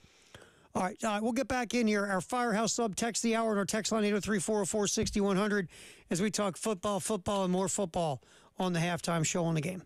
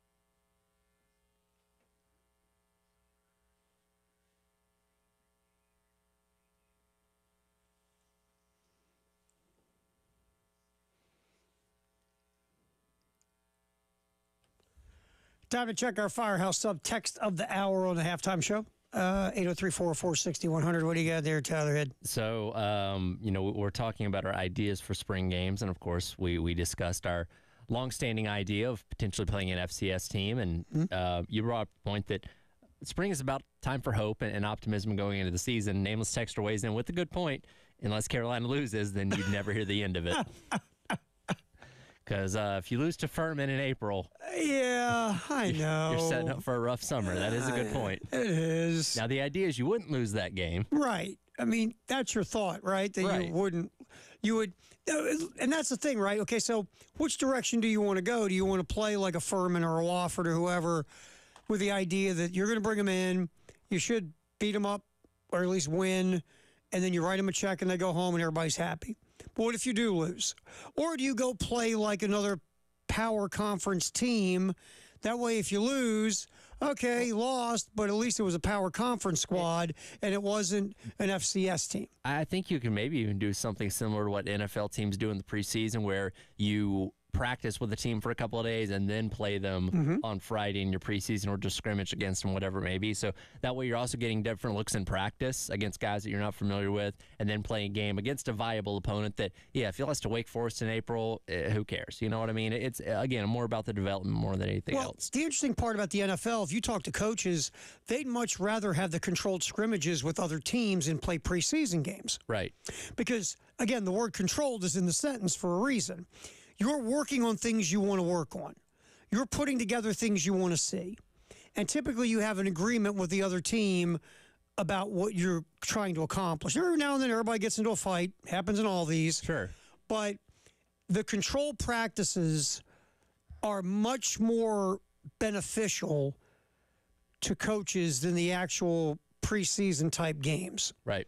So I like where you're going with that of you bring in, and we'll use Wake Forest. You have a couple days of practice with Wake Forest, then you're going to play your quote-unquote spring game with them, and you get a lot out of it because you get to play against somebody that's not you, but the more value is the 2 days of practice against that team where you can put your team in situations and look at combinations that matter to you where you can stop and go, okay, hey, here's what I want to do here.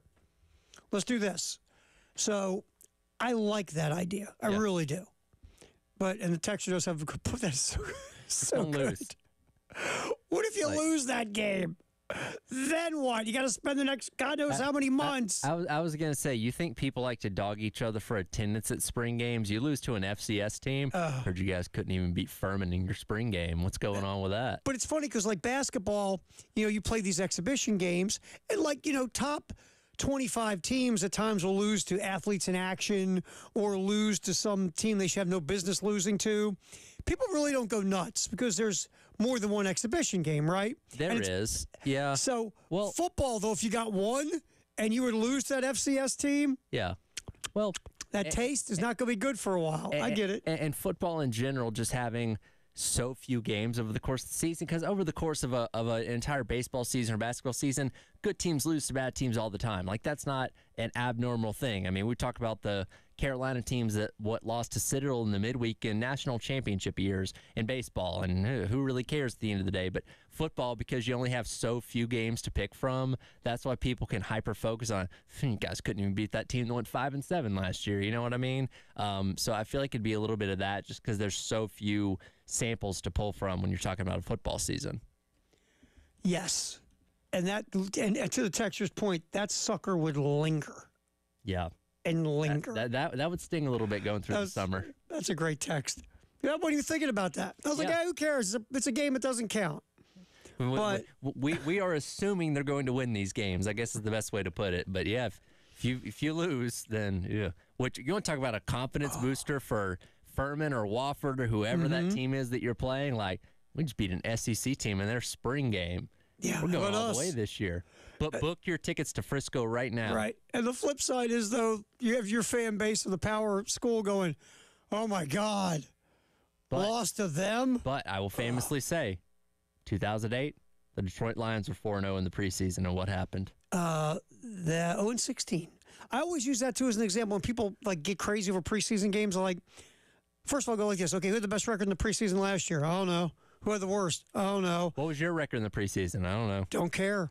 And then you go back to, hey, the Lions, when they were 0-16, what their record in the preseason was? What? A 4-0. They were the NFL champions of August, which yes. accounts for nothing. You don't get a trophy. There's no parade. Well, we can ask Langston Moore. He did not get anything for winning all 4 of those preseason games. So, yeah, it's losing in the preseason in any sport is whatever. But to fans, there's a certain section of fans who even live and die on that. And to your point, football has so few games compared to basketball or baseball or hockey or whatever that, yeah, you lose that one, especially with a fan base that has some losses in their past that torture them. Sure.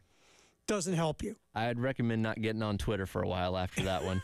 That would not be good. All right, coming up on What's Trending at 2 here on the game. If you missed and by the way, we thank you for the text like always on Firehouse Subtext the Hour on our text line at 803-404-6100. Coming up, What's Trending at 2 from Traditions Fine Jewelry and Gamecock Traditions. In case you missed Cam Scott's announcement and conversation with Bill Gunner on the early game at around 8 a.m. this morning, we're going to re-rack that for you so you can hear the thoughts of the new South Carolina Gamecock basketball player. So that's coming up next on What's Trending at 2 on the halftime show. Terry Ford, Tyler Head here on the game.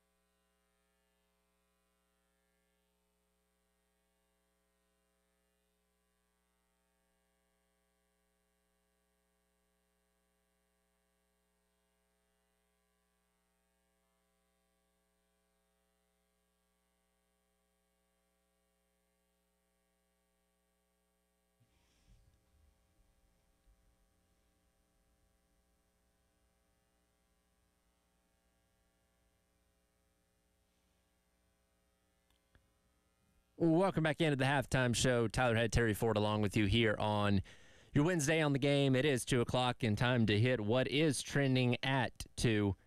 And not only what's been trending at 2, what's been trending all day long is the big announcement from earlier on this morning. Cam Scott of Lexington High School committing to the University of South Carolina after decommitting from the University of Texas last week. And this was on the early game with Bill Gunter this morning, and Cam Scott was gracious enough to hang around for the remainder of the 8 o'clock hour, and Bill asked him a litany of questions about all kinds of things about his basketball career and what he's looking forward to here at South Carolina. We'll replay some of that conversation for you right now. We'll start off with Cam Scott talking about playing closer to home. For sure. I mean, that was just a really big contributing factor, you know. I grew up pretty much a lot of my teenage years here and my early adulthood, soon to be. So, you know, just staying home, staying around where I'm from, my family, my friends, people who grew up watching me play basketball pretty much for most of this. It's just really been an honor. But being able to be 20 minutes down the road, I mean, it's kind of exciting, you know. Big things going to happen. Mom's cooking, big part of that? Oh, yeah, you know that. What's the best thing she cooks? What will you be going home for? Because I remember I came to Carolina. I was 20 minutes down the road. I wasn't an athlete, but I remember going home for cooking. What's the thing that you'll be popping in on Mom and Dad for? I definitely got to go with the mac and cheese. Okay. Specifically the baked mac and cheese. All the other mac and cheeses aren't that good, but the baked one's where it's at. Now, have you talked? Chicken too. Have you hold on, real on the mac and cheese? Have you talked to Coach Paris about this? No, not yet. We had him in studio. One of the things we talked about was indeed his mac and cheese. He says that's his specialty. Oh, I'll have to try. He's got a specialty mac and cheese. I'll be the judge of that one. That's my cup of tea right there. Got to see what that's looking like. And then you said the baked chicken. Yeah, that's preferably baked chicken. You know, it's my go-to, honestly. And what the big announcement was? The name is Cam Scott, and I am now a South Carolina Gamecock. There you go. So it's official now. Cam Scott joining Lamont Paris and his staff, who will be enrolling. When do you enroll? June? July? Have you decided? I believe it's June. Oh, you're going to love it. If I'm not mistaken. Oh, yeah, good times, good times. Well, let's tell you what. We got a special guest for you. Got a special guest for you. Let's get out to the Love Chevy phone line. Somebody who wants to congratulate you. Let's go out to the Love Chevy phone line. You try my job. Say welcome in. Welcome in. Yo! The big energy guy. What's up? Rock! What's up, my brother? How you doing, man? Congratulations, my guy. Appreciate you. Well, hold on. You gotta tell everybody who you are. It's radio. I'll let you introduce yourself also. What's up, radio? I'm one of the assistant coaches for the women's side, Khadijah Sessions. Long-time trainer in the city before I got this job this past year. And was grateful to be one of Cam's first trainers, mentors. That's my guy. So I want everybody, Gamecock Country, to welcome him in and show him the type of love you guys give to Gamecock players and everybody that wants to come be a Gamecock. Just so proud of him. Appreciate you. Now, what is she? I've heard about Khadijah as a trainer. I've heard. What was she like as a trainer? If you're not mentally tough enough, you're not gonna make it through. How much do you think she helped you your early development, your early stages, getting to where you were? I feel like it more so helped me later on. You know, because at a younger age, you kind of just hear the trainer talking. You're not really picking up what they putting down. So it's kind of like, I wouldn't say it's necessarily in through one ear, out through the other, but it doesn't really settle in until you fully experience it. But, you know, being able to actually go out and experience some of the things that she was talking about, it made a whole lot of sense later on. Was there a day, or how many days were there that you left training with Khadijah? Because I've heard, again, a lot about, and you were like, Mom, Dad, man, she's crazy. Like, I don't know if we're going back to that. I don't think I ever, told them, honestly, but I've definitely thought it multiple times, especially mid-workouts. When she'd do some of the things she'd do, I'd just be like, all right, you're doing too much now. But all in all, it was definitely worth it. Just going to keep her in touch, keep her intact, you know. She's been a great support person for me, so just keeping her around, it's been great. Khadijah, hearing about you, unfortunately, the Midlands lost one of the best trainers they had, but Dawn snagged one of the best individual workouts, best coaches she could have grabbed. So congratulations to you. And, man, we appreciate you calling in this morning to congratulate this guy on a phenomenal accomplishment. No problem, man. I appreciate you guys for having me. Take care. Khadijah Sessions, you put yourself through a lot of work. Was there a game younger somewhere along the line where you went, man, I can be pretty good at this sport? I might. You personally, was there a game that you realized, man, I've got some talent here? I'll say my first game. When? First game of high school in 8th grade. It's like 2019, right? Yeah, no. Turn hit coach's mic on there. Coach Pope, Coach Elliott Pope in with us this morning. We actually got a full crowd in here as well. So, yeah, I think it was his game, his 8th grade year. Technically one of 2 games in his entire high school career. He didn't start at Lexington, but had to let some of the older guys kind of show that they could do it or not do it. And, you know, I think he went in and about 20 seconds into that ball game versus Lugoff Elgin. Something real quick. So it was, I think his first game in high school, he was close to 20 and 10, 20 and 12, something like that. Had so 30. We knew pretty early on. It was going to be a fun ride with this one. Your mom and I, we were talking off air, and there was the really neat tweet that Christy Morlando, the mother of PJ Morlando, put up the other day. For people that don't know, I mean, you were a 3-sport star. I've talked with Coach Bailey Harris. I was telling you off air about there was a slight battle that had to be had for your services, whether it was on the football field as a wide receiver or a basketball star. And as your mother was telling me, your last baseball game was in the Dixie Youth World Series where you played with PJ Morlando. How did you end up deciding on basketball? What was that thing that you said, man, I love that sport more than the other ones? Definitely just felt like basketball. I just felt like I had a different connection with it, so, just being able to play throughout the whole summer, pretty much my whole life. I felt like when it really came down to the decision making, it was a no-brainer at that point, and I was like, I got to stick with it. When was that? When do you think that was in life? I'll say around 7th grade, okay. 6th grade was when I really decided that basketball was going to be my number one. Again, for those just tuning in that's been wondering, Cam Scott, Lexington High School state champion. Nobody can ever take that away from you. You'll get a ring. I meant to bring mine in here. It doesn't fit anymore. But nobody can ever take that away from you. And I want to go back to this because it's something that does bother me in high school these days. You stuck with your local program. You didn't – I don't know whether it was you didn't need to feel you proved yourself or whatever.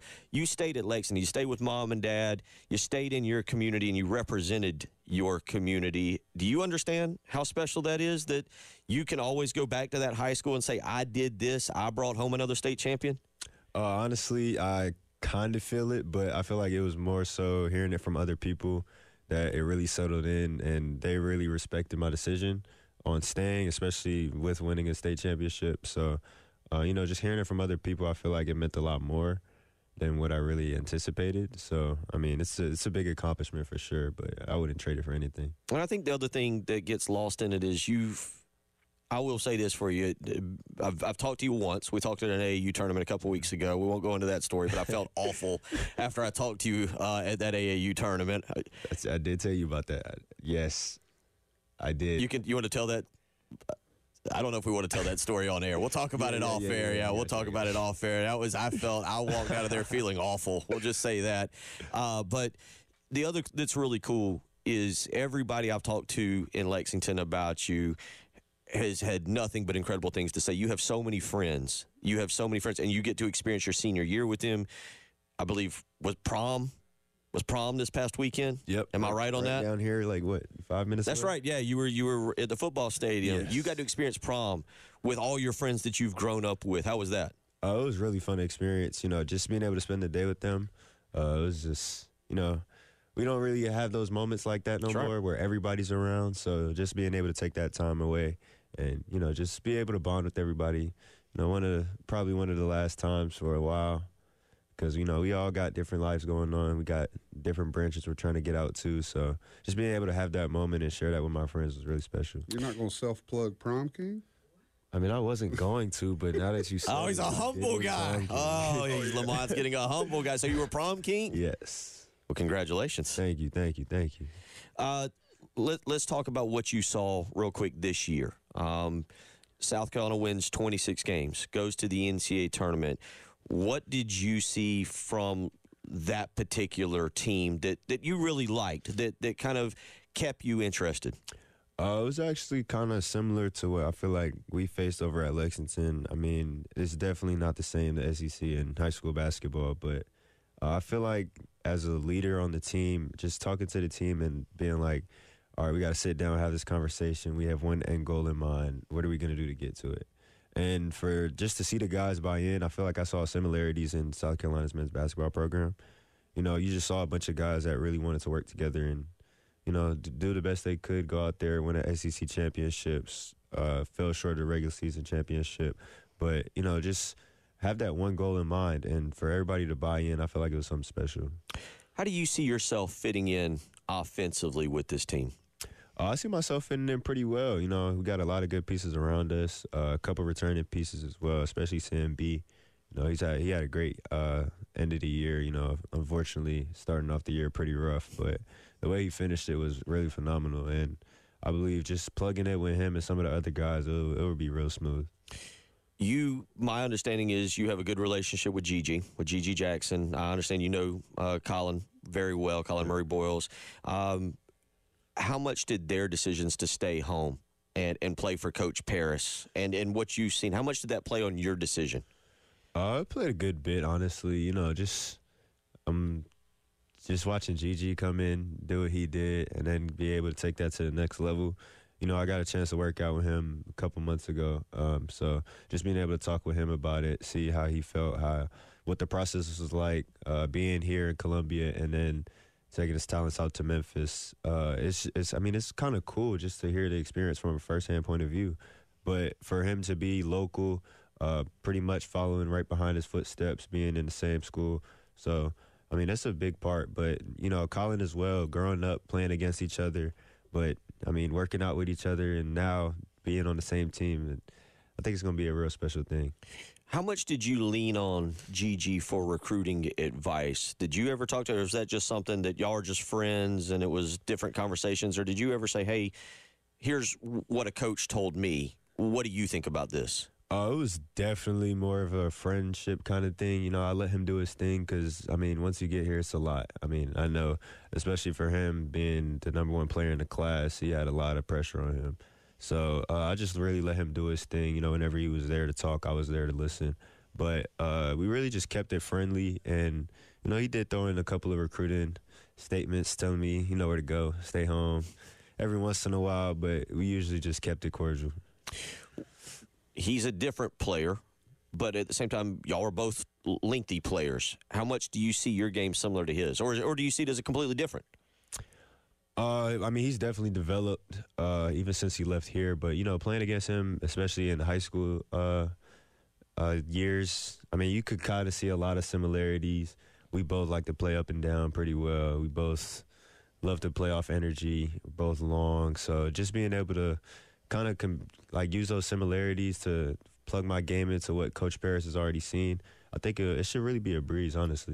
And that was part one of the conversation that Bill Gunter had with Cam Scott this morning after he made his announcement that he was committing to the University of South Carolina on the early game and the 8 o'clock hour. More of that conversation I'll have for you coming up next as the halftime show rolls along. It is the 2 o'clock hour hitting the headlines. Again, the headline today is Cam Scott committing to the University of South Carolina. More of that conversation with our own Bill Gunter coming up next here on the halftime show on the game.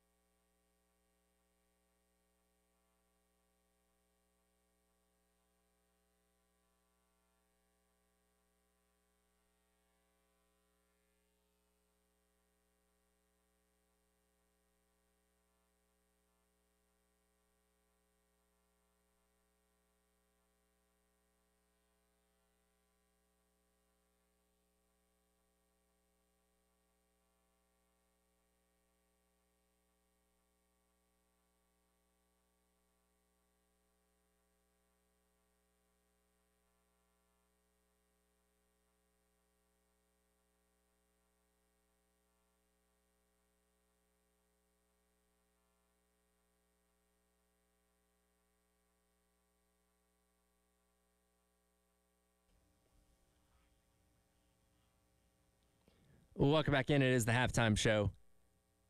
Tyler Head along with you, along with Terry Ford. Going to jump back at the conversation from earlier on this morning. Bill Gunser with new Gamecock men's basketball commitment, Cam Scott, as he was in studio making that commitment this morning, then hung around for a while, and Bill got to ask him a number of questions, so we'll continue that conversation now as Cam Scott talking a little bit about his development as he comes in to being a South Carolina Gamecock.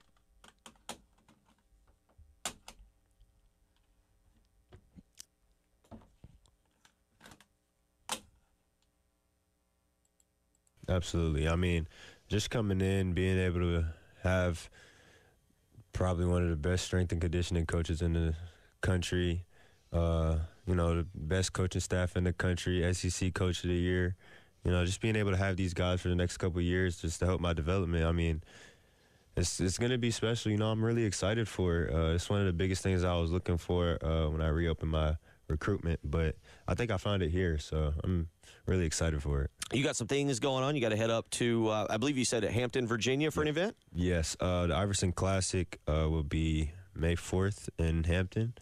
So, yeah, it'll be a special time being up there, but I'm excited for it. What are you looking forward to about being up there?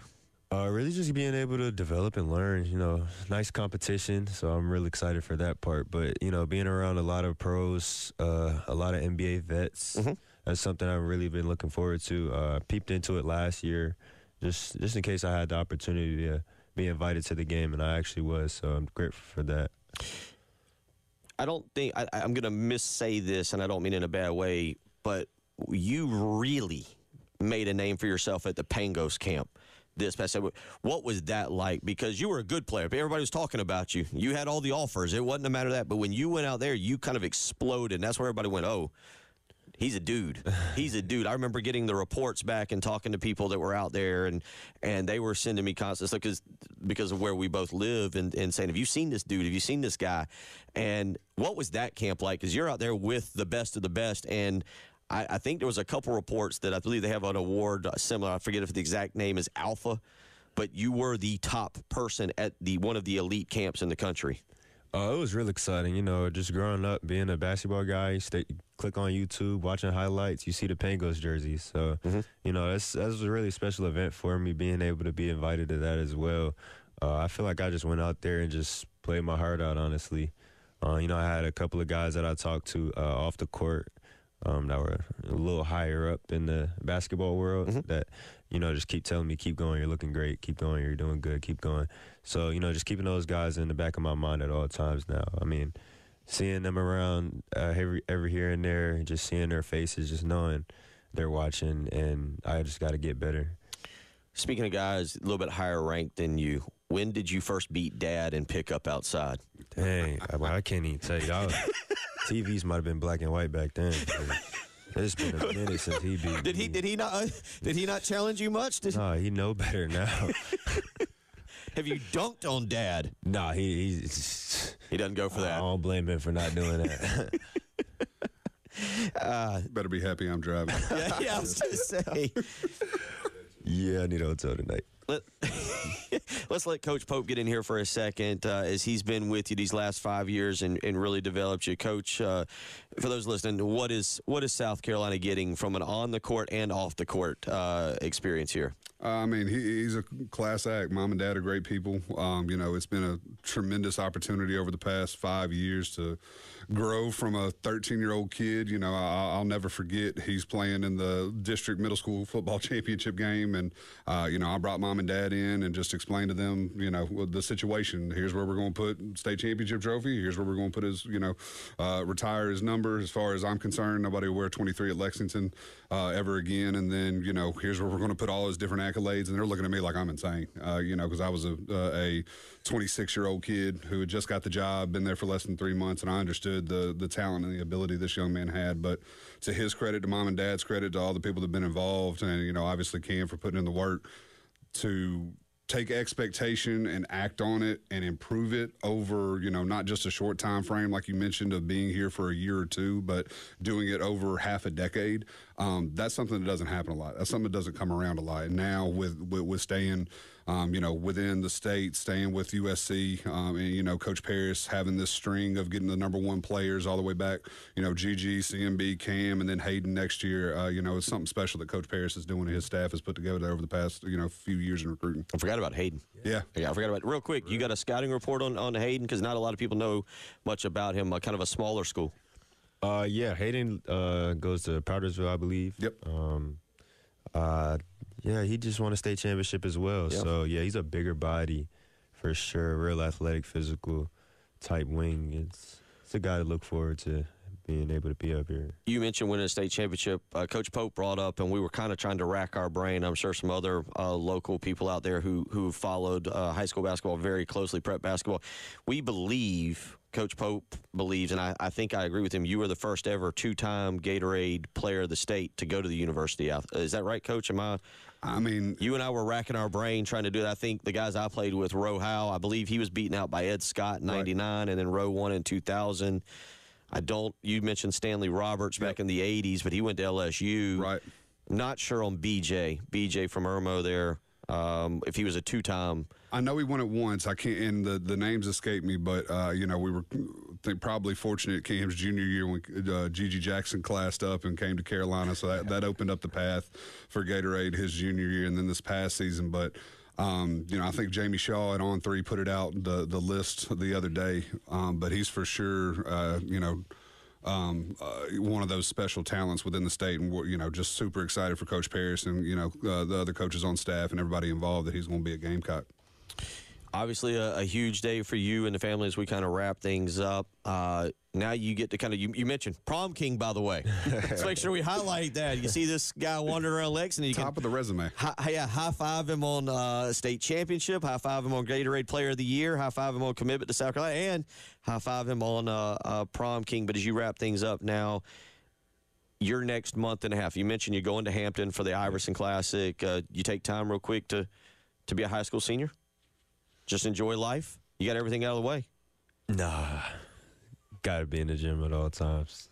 It's really been pushed into me now. Mm-hmm. And I feel like it's kind of, when I'm not in the gym, I get kind of bored, kind of lost in the world. So I might sleep all day, but I just like being in the gym. Just like being in the gym?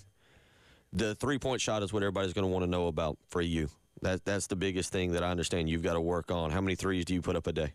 If a younger kid is listening right now and you're giving out advice, what's the three-point shot? How you got to work on that? Well, first off, you definitely got to start with the form shots. Mm-hmm. I feel like Khadijah was a lot part of this. She taught me early how to really keep the form intact, especially Coach Pope too. Apparently he was a good shooter back in the day, so he did some right things. It's amazing when we get older what we look like and what you think about how I know you're looking at me like, nah, but you get to put that photo. I will say real quick, Coach, Dustin Curtis was in here with us earlier, and I understood you had a really good slogan that I really liked where y'all put your hand in the paint. And put it and said, let's put our print next to theirs. Yep. And I thought that was really good. But so my picture is there. Yes, it definitely is. Yeah, I don't look sweaty, but it's because I only played a minute and a half of that game. You got the ring, though. That's all that matters. Got the ring. Final thoughts from you, buddy. Got about 20 seconds. I'm just really excited just to be here, honestly. It's been an honor, definitely a blessing, and thank you to everybody for the support. I think we're all excited to see what Cam Scott's going to be able to do as a South Carolina Gamecock. Again, his commitment coming earlier on this morning at 8 o'clock right here on the early game. And, again, that was the conversation that he had with Bill Gunter after making that announcement earlier on today here on our station.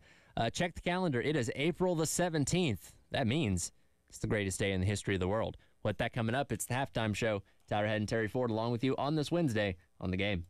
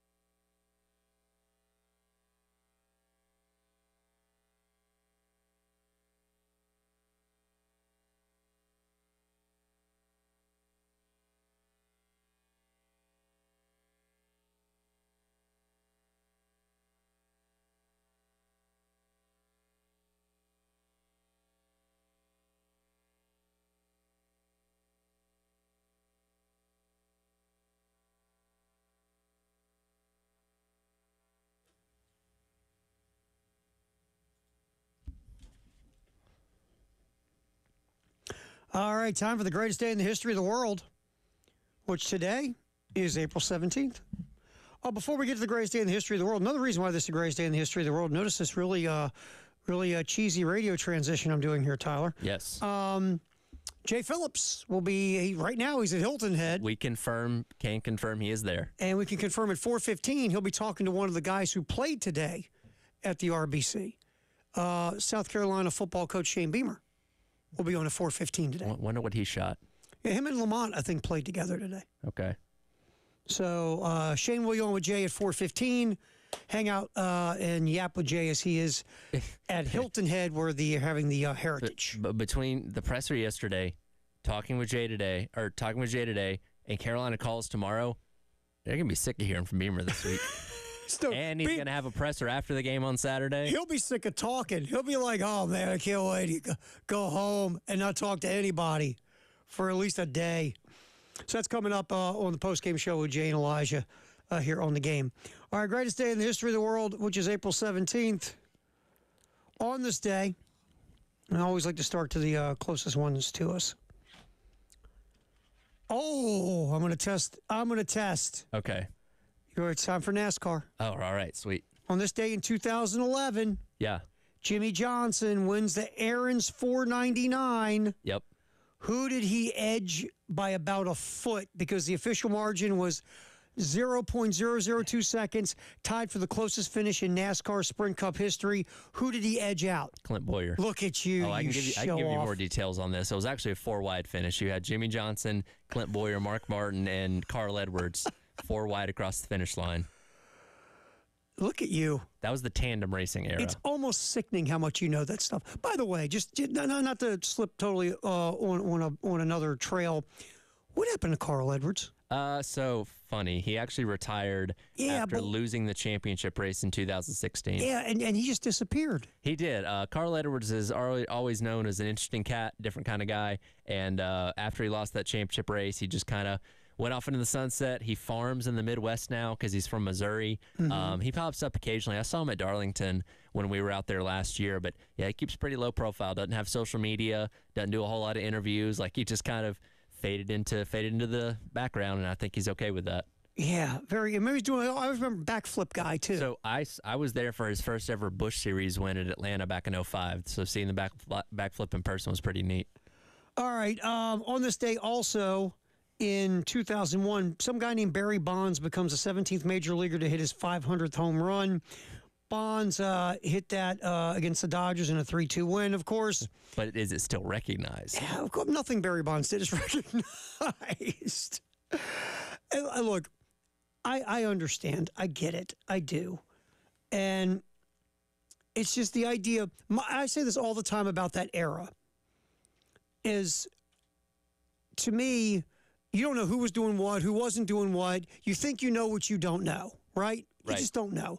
You know if a guy tested positive, right? That's what you know. But you can't assume someone did it because all of a sudden they got bigger. Maybe they did. They probably did. If they don't test dirty, guess what?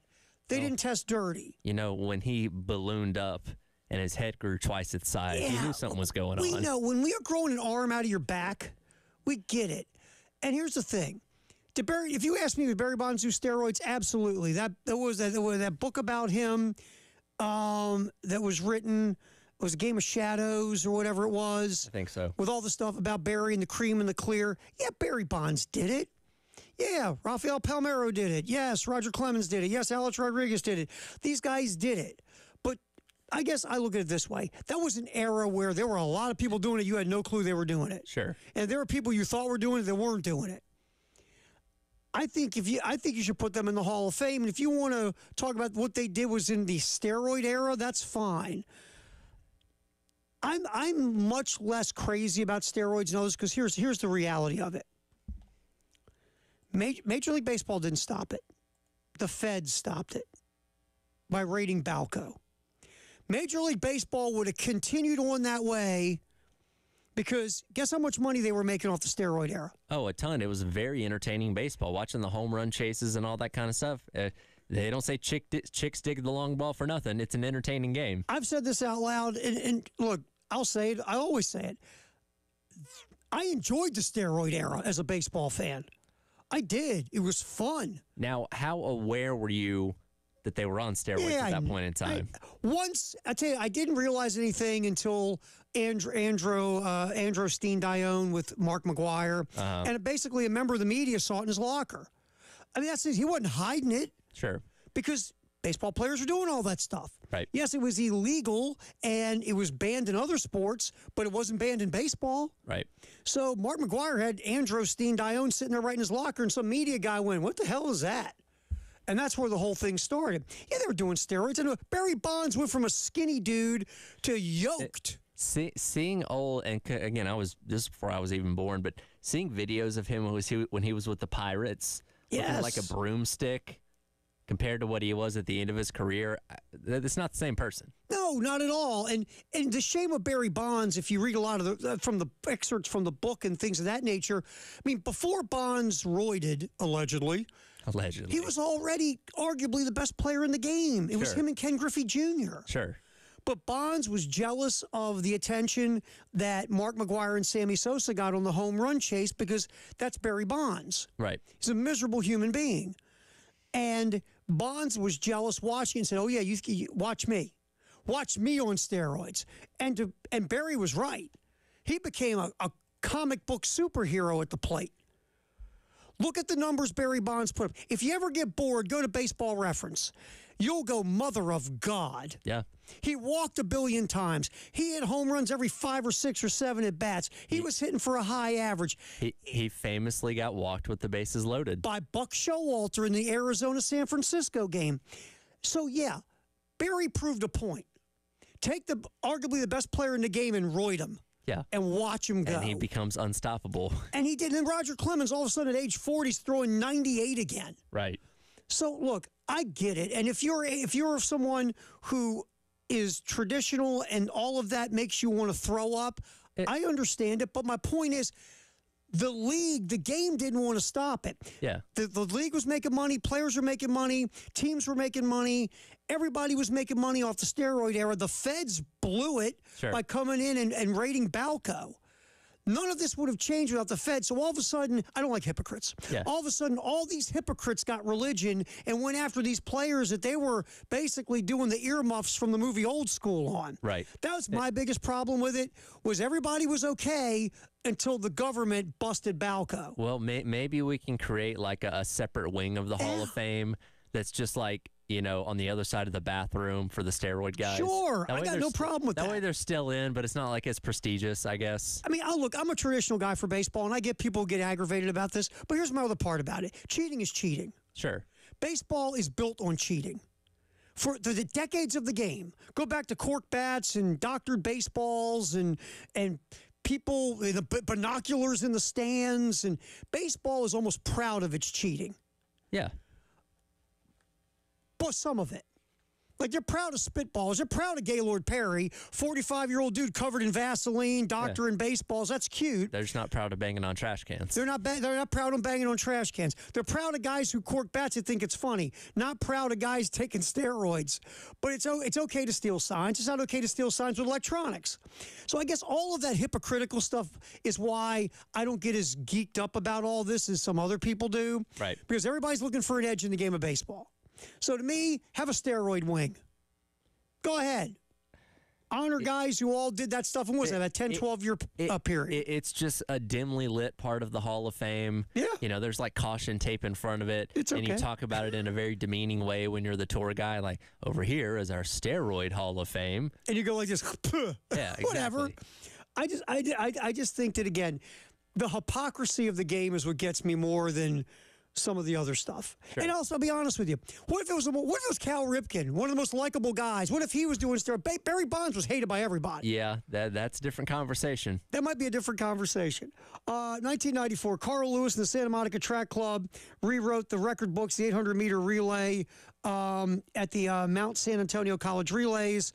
I mean, records were busted. Leroy Burrell, Carl Lewis. Remember, track and field went through a lot of this with performance-enhancing drugs. Right.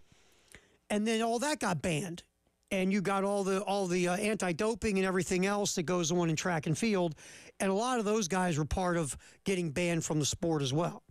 And finally, 1987, Julius Erving of the 76ers becomes the third player to score 30,000 points in his pro career.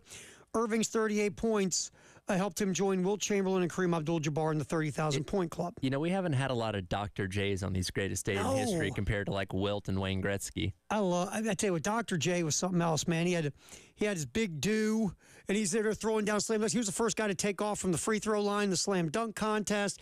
Again, if Dr. J was in the Sports Center era, oh, totally. How gigantic of a figure would Dr. J be in the history of the game? Dr. J was something else, man. All right, that's the greatest day in the history of the world. Sponsored by 1-800-GOT-JUNK. We'll come back. Our Firehouse subtext the hour at 803-404-6100 on the halftime show. Terry Ford, Tyler Head on the game.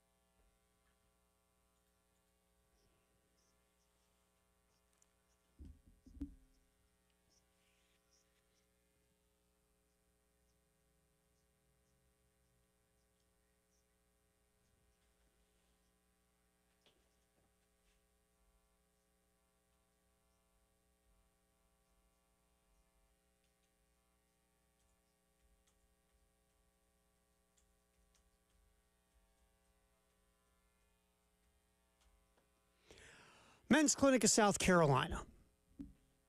Maybe you need some guidance, some help. Maybe your life has kind of gone sideways on you because you get brain fog or you can't sleep. You have a lack of drive in everything in your life. Maybe, just maybe, your gym workouts, you feel weaker for some reason, but you're busting your hump in the gym. Maybe you're just can't recover from your workouts like you used to, and you're stretching, you do everything you've always done, and you're just bleh. Could be low testosterone. If it is, or it could be, one way to find out.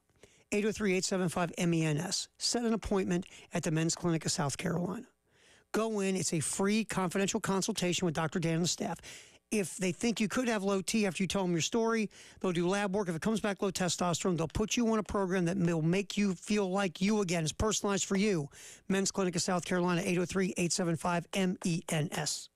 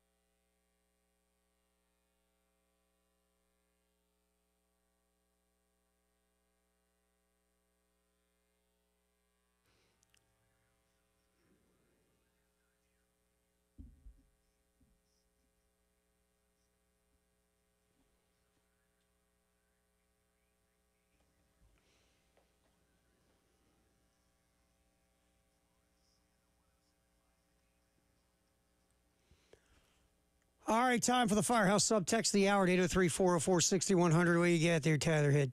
Yeah, so going back to our last conversation, Eric weighs in and says the steroid era was the most exciting era of baseball. And I don't think there's a whole lot of people that would disagree with that. It was definitely fun, high-scoring games, lots of home runs. The home run chase of, was that 98? Yeah, with Sammy and Mark McGwire. That was a good 30 for 30. Yeah, and honestly, you know, Sosa made that fun because at that point he was a very likable guy. Sure. And he was having fun. He brought the personality out of McGwire. Right. And they had fun together with it. Remember, they met on the field and were chest bumping each other, and the Maris family was there and all that. And, you know, by the time Bonds did it, because no one liked Bonds, that was not a great fun time watching Bonds. But, look, I get people who get upset about it. I do. I understand it. My thing is, in baseball, and I love baseball, but we pick and choose what cheating we're okay with and what we're not. We celebrate certain cheating in the game, and then we get mad when technology takes over or science takes over. But the world advances in science and technology. You think in a sport where they're looking for every advantage to beat each other, no one's going to use science or technology? That's a good point. Of course they are. And I guess that's the thing that gets me is we pick and choose which cheating makes us angry in baseball. And me, it's like cheating's cheating. And everybody's looking for an advantage, right? Right. Just like, you know, there were Barry Bonds fans in San Francisco who took up for Barry Bonds. Just like there's Houston Astro fans taking up for the Astros. Of course. And it's just one of those things that makes my head hurt when it comes to all the cheating about the game, specifically the game of baseball. Most other sports, we don't get as fired up about stuff as we do what happens in baseball. Well, baseball is the one sport that is stuck to tradition more than any other, and that's been to its detriment in a lot of ways. I think so, too. Look, I like tradition in a lot of ways. I think we should hold on to certain traditions, but certain things you got to evolve, right? Uh-huh. You can't say stuck in this and this is your answer. It's the way we've always done it. Sometimes that's not the right answer. Right. You know. And yeah, the steroid era was fun. I mean, you had no lead was safe. You know, you had a lot of runs. You had pitchers throwing. All of a sudden, Eric Gagne goes from being a who to being the best closer in baseball because he went from throwing 92 to like 102. Yeah. You know, so, yeah, it was a fun era to watch in baseball. So we appreciate the Firehouse Subtext, AR803-404-6100. We appreciate that. So today, obviously, we didn't get a ton into the baseball today because we had the Cam Scott announcement at 8 a.m. this morning. We also obviously have spring football. You know, South Carolina, look, winning that game last night, it's one of these old sayings, right? Winnings, and it's one of those dopey ones, but in this one, it almost works. Well, you could have lost it. It's very true. I mean, it's a one-run game. The Citadel had runners on the bases. They did. Yeah, and able to get out of the jam there late in the game. And look, this is not a good Citadel team. They've lost 10 of their last 11 coming into last night's game. That win doesn't bolster your resume for the postseason anymore. But as you said, it's better than losing. And if you lose that game, I mean, the Georgia Southern game was awful, right? Yeah, that was a low point. But if you lose that game last night, 5-4, for an example, now you're going, well, last two midweeks, what'd you do? Yeah. And you lose some momentum from winning 2 out of 3 in Gainesville. Yeah. Well, you lose momentum from what was a really good week overall. You lost the series to A&M, but you won on Sunday, beat North Carolina, and then you took 2 out of 3 in Gainesville, something you hadn't done in over 10 years, by the way. And you're getting set for a mammoth of a team in Arkansas coming in here this weekend. You need all the positive momentum you can get. Yeah, and plus you used a bunch of freshmen last night to help you get a win. Will Tippett continues hitting. The sauce was just making him bat right-handed. Exactly. As it turns out. That's it. So at the end of the day, finding a way to grind out that W, even though it might not have been pretty, and you would hope you beat Citadel more easily. Look, again, you posted a win. You keep your momentum going, and now you go cooking into a huge series against Arkansas. Yeah. You're out here at Founders. Yes. So we didn't get into a lot today about it, but. Well, you know where you can hear more about it? Carolina Calls tonight with Coach Kingston. 6 p.m. Mark Kingston will be talking a ton about it tonight. And again, tomorrow night at 6, Carolina Calls, the football version with Shane Beamer. And Shane Beamer today will be talking, it'll be the golf version of Shane Beamer. Yes. At 4:15. Absolutely no questions about spring football whatsoever. No. Only golf related. Golf with Jay. Who is that the... I did see that he ran into Dude Perfect at the Masters. Are you Really? aware of who Dude Perfect is? I've heard the name, yeah. Yeah, he took a picture with his son. Thought that was kind of neat. That is cool. So Shane will be on at 4:15 with Jay to have a little fun and talk some golf because he played today with Lamont Paris, from what I heard. Which, by the way, despite the fact that it's 80 degrees, Lamont Paris was still wearing the quarter zip. Of course, he's Lamont Paris. Hey, never sleep. Did he have shorts on with the quarter zip? I think he was actually wearing long pants. So, he's completely covered. It's like, I respect committing to the bit, man. Me too, because you know what? 80 degrees. I know one guy's not wearing a quarter zip. This guy. Yeah. There's no way. Jay would be sweating profusely if he did. Jay, remember Frosty the Snowman when he's in the greenhouse? Yeah. That's Jay. Jay would be a puddle. Yeah, so Paris wearing long pants and the quarter zip on what looks like a very warm day out at the RBC. Go get him. And Jay is out at the RBC. He'll be jumping in with Elijah, who's here in the studio to do the post-game show. Again, Shane's going to hop on with who's that guy? Jay and Elijah at 4:15. Also, Jay will tell us what's going on at the Heritage. A week after the Masters, we'll see what's up there. And again, the Cam Scott, we will get up. If you missed it earlier, we're going to do we've got it on the podcasting page already at 1075thegame.com. So you can check that out and our video stream as well.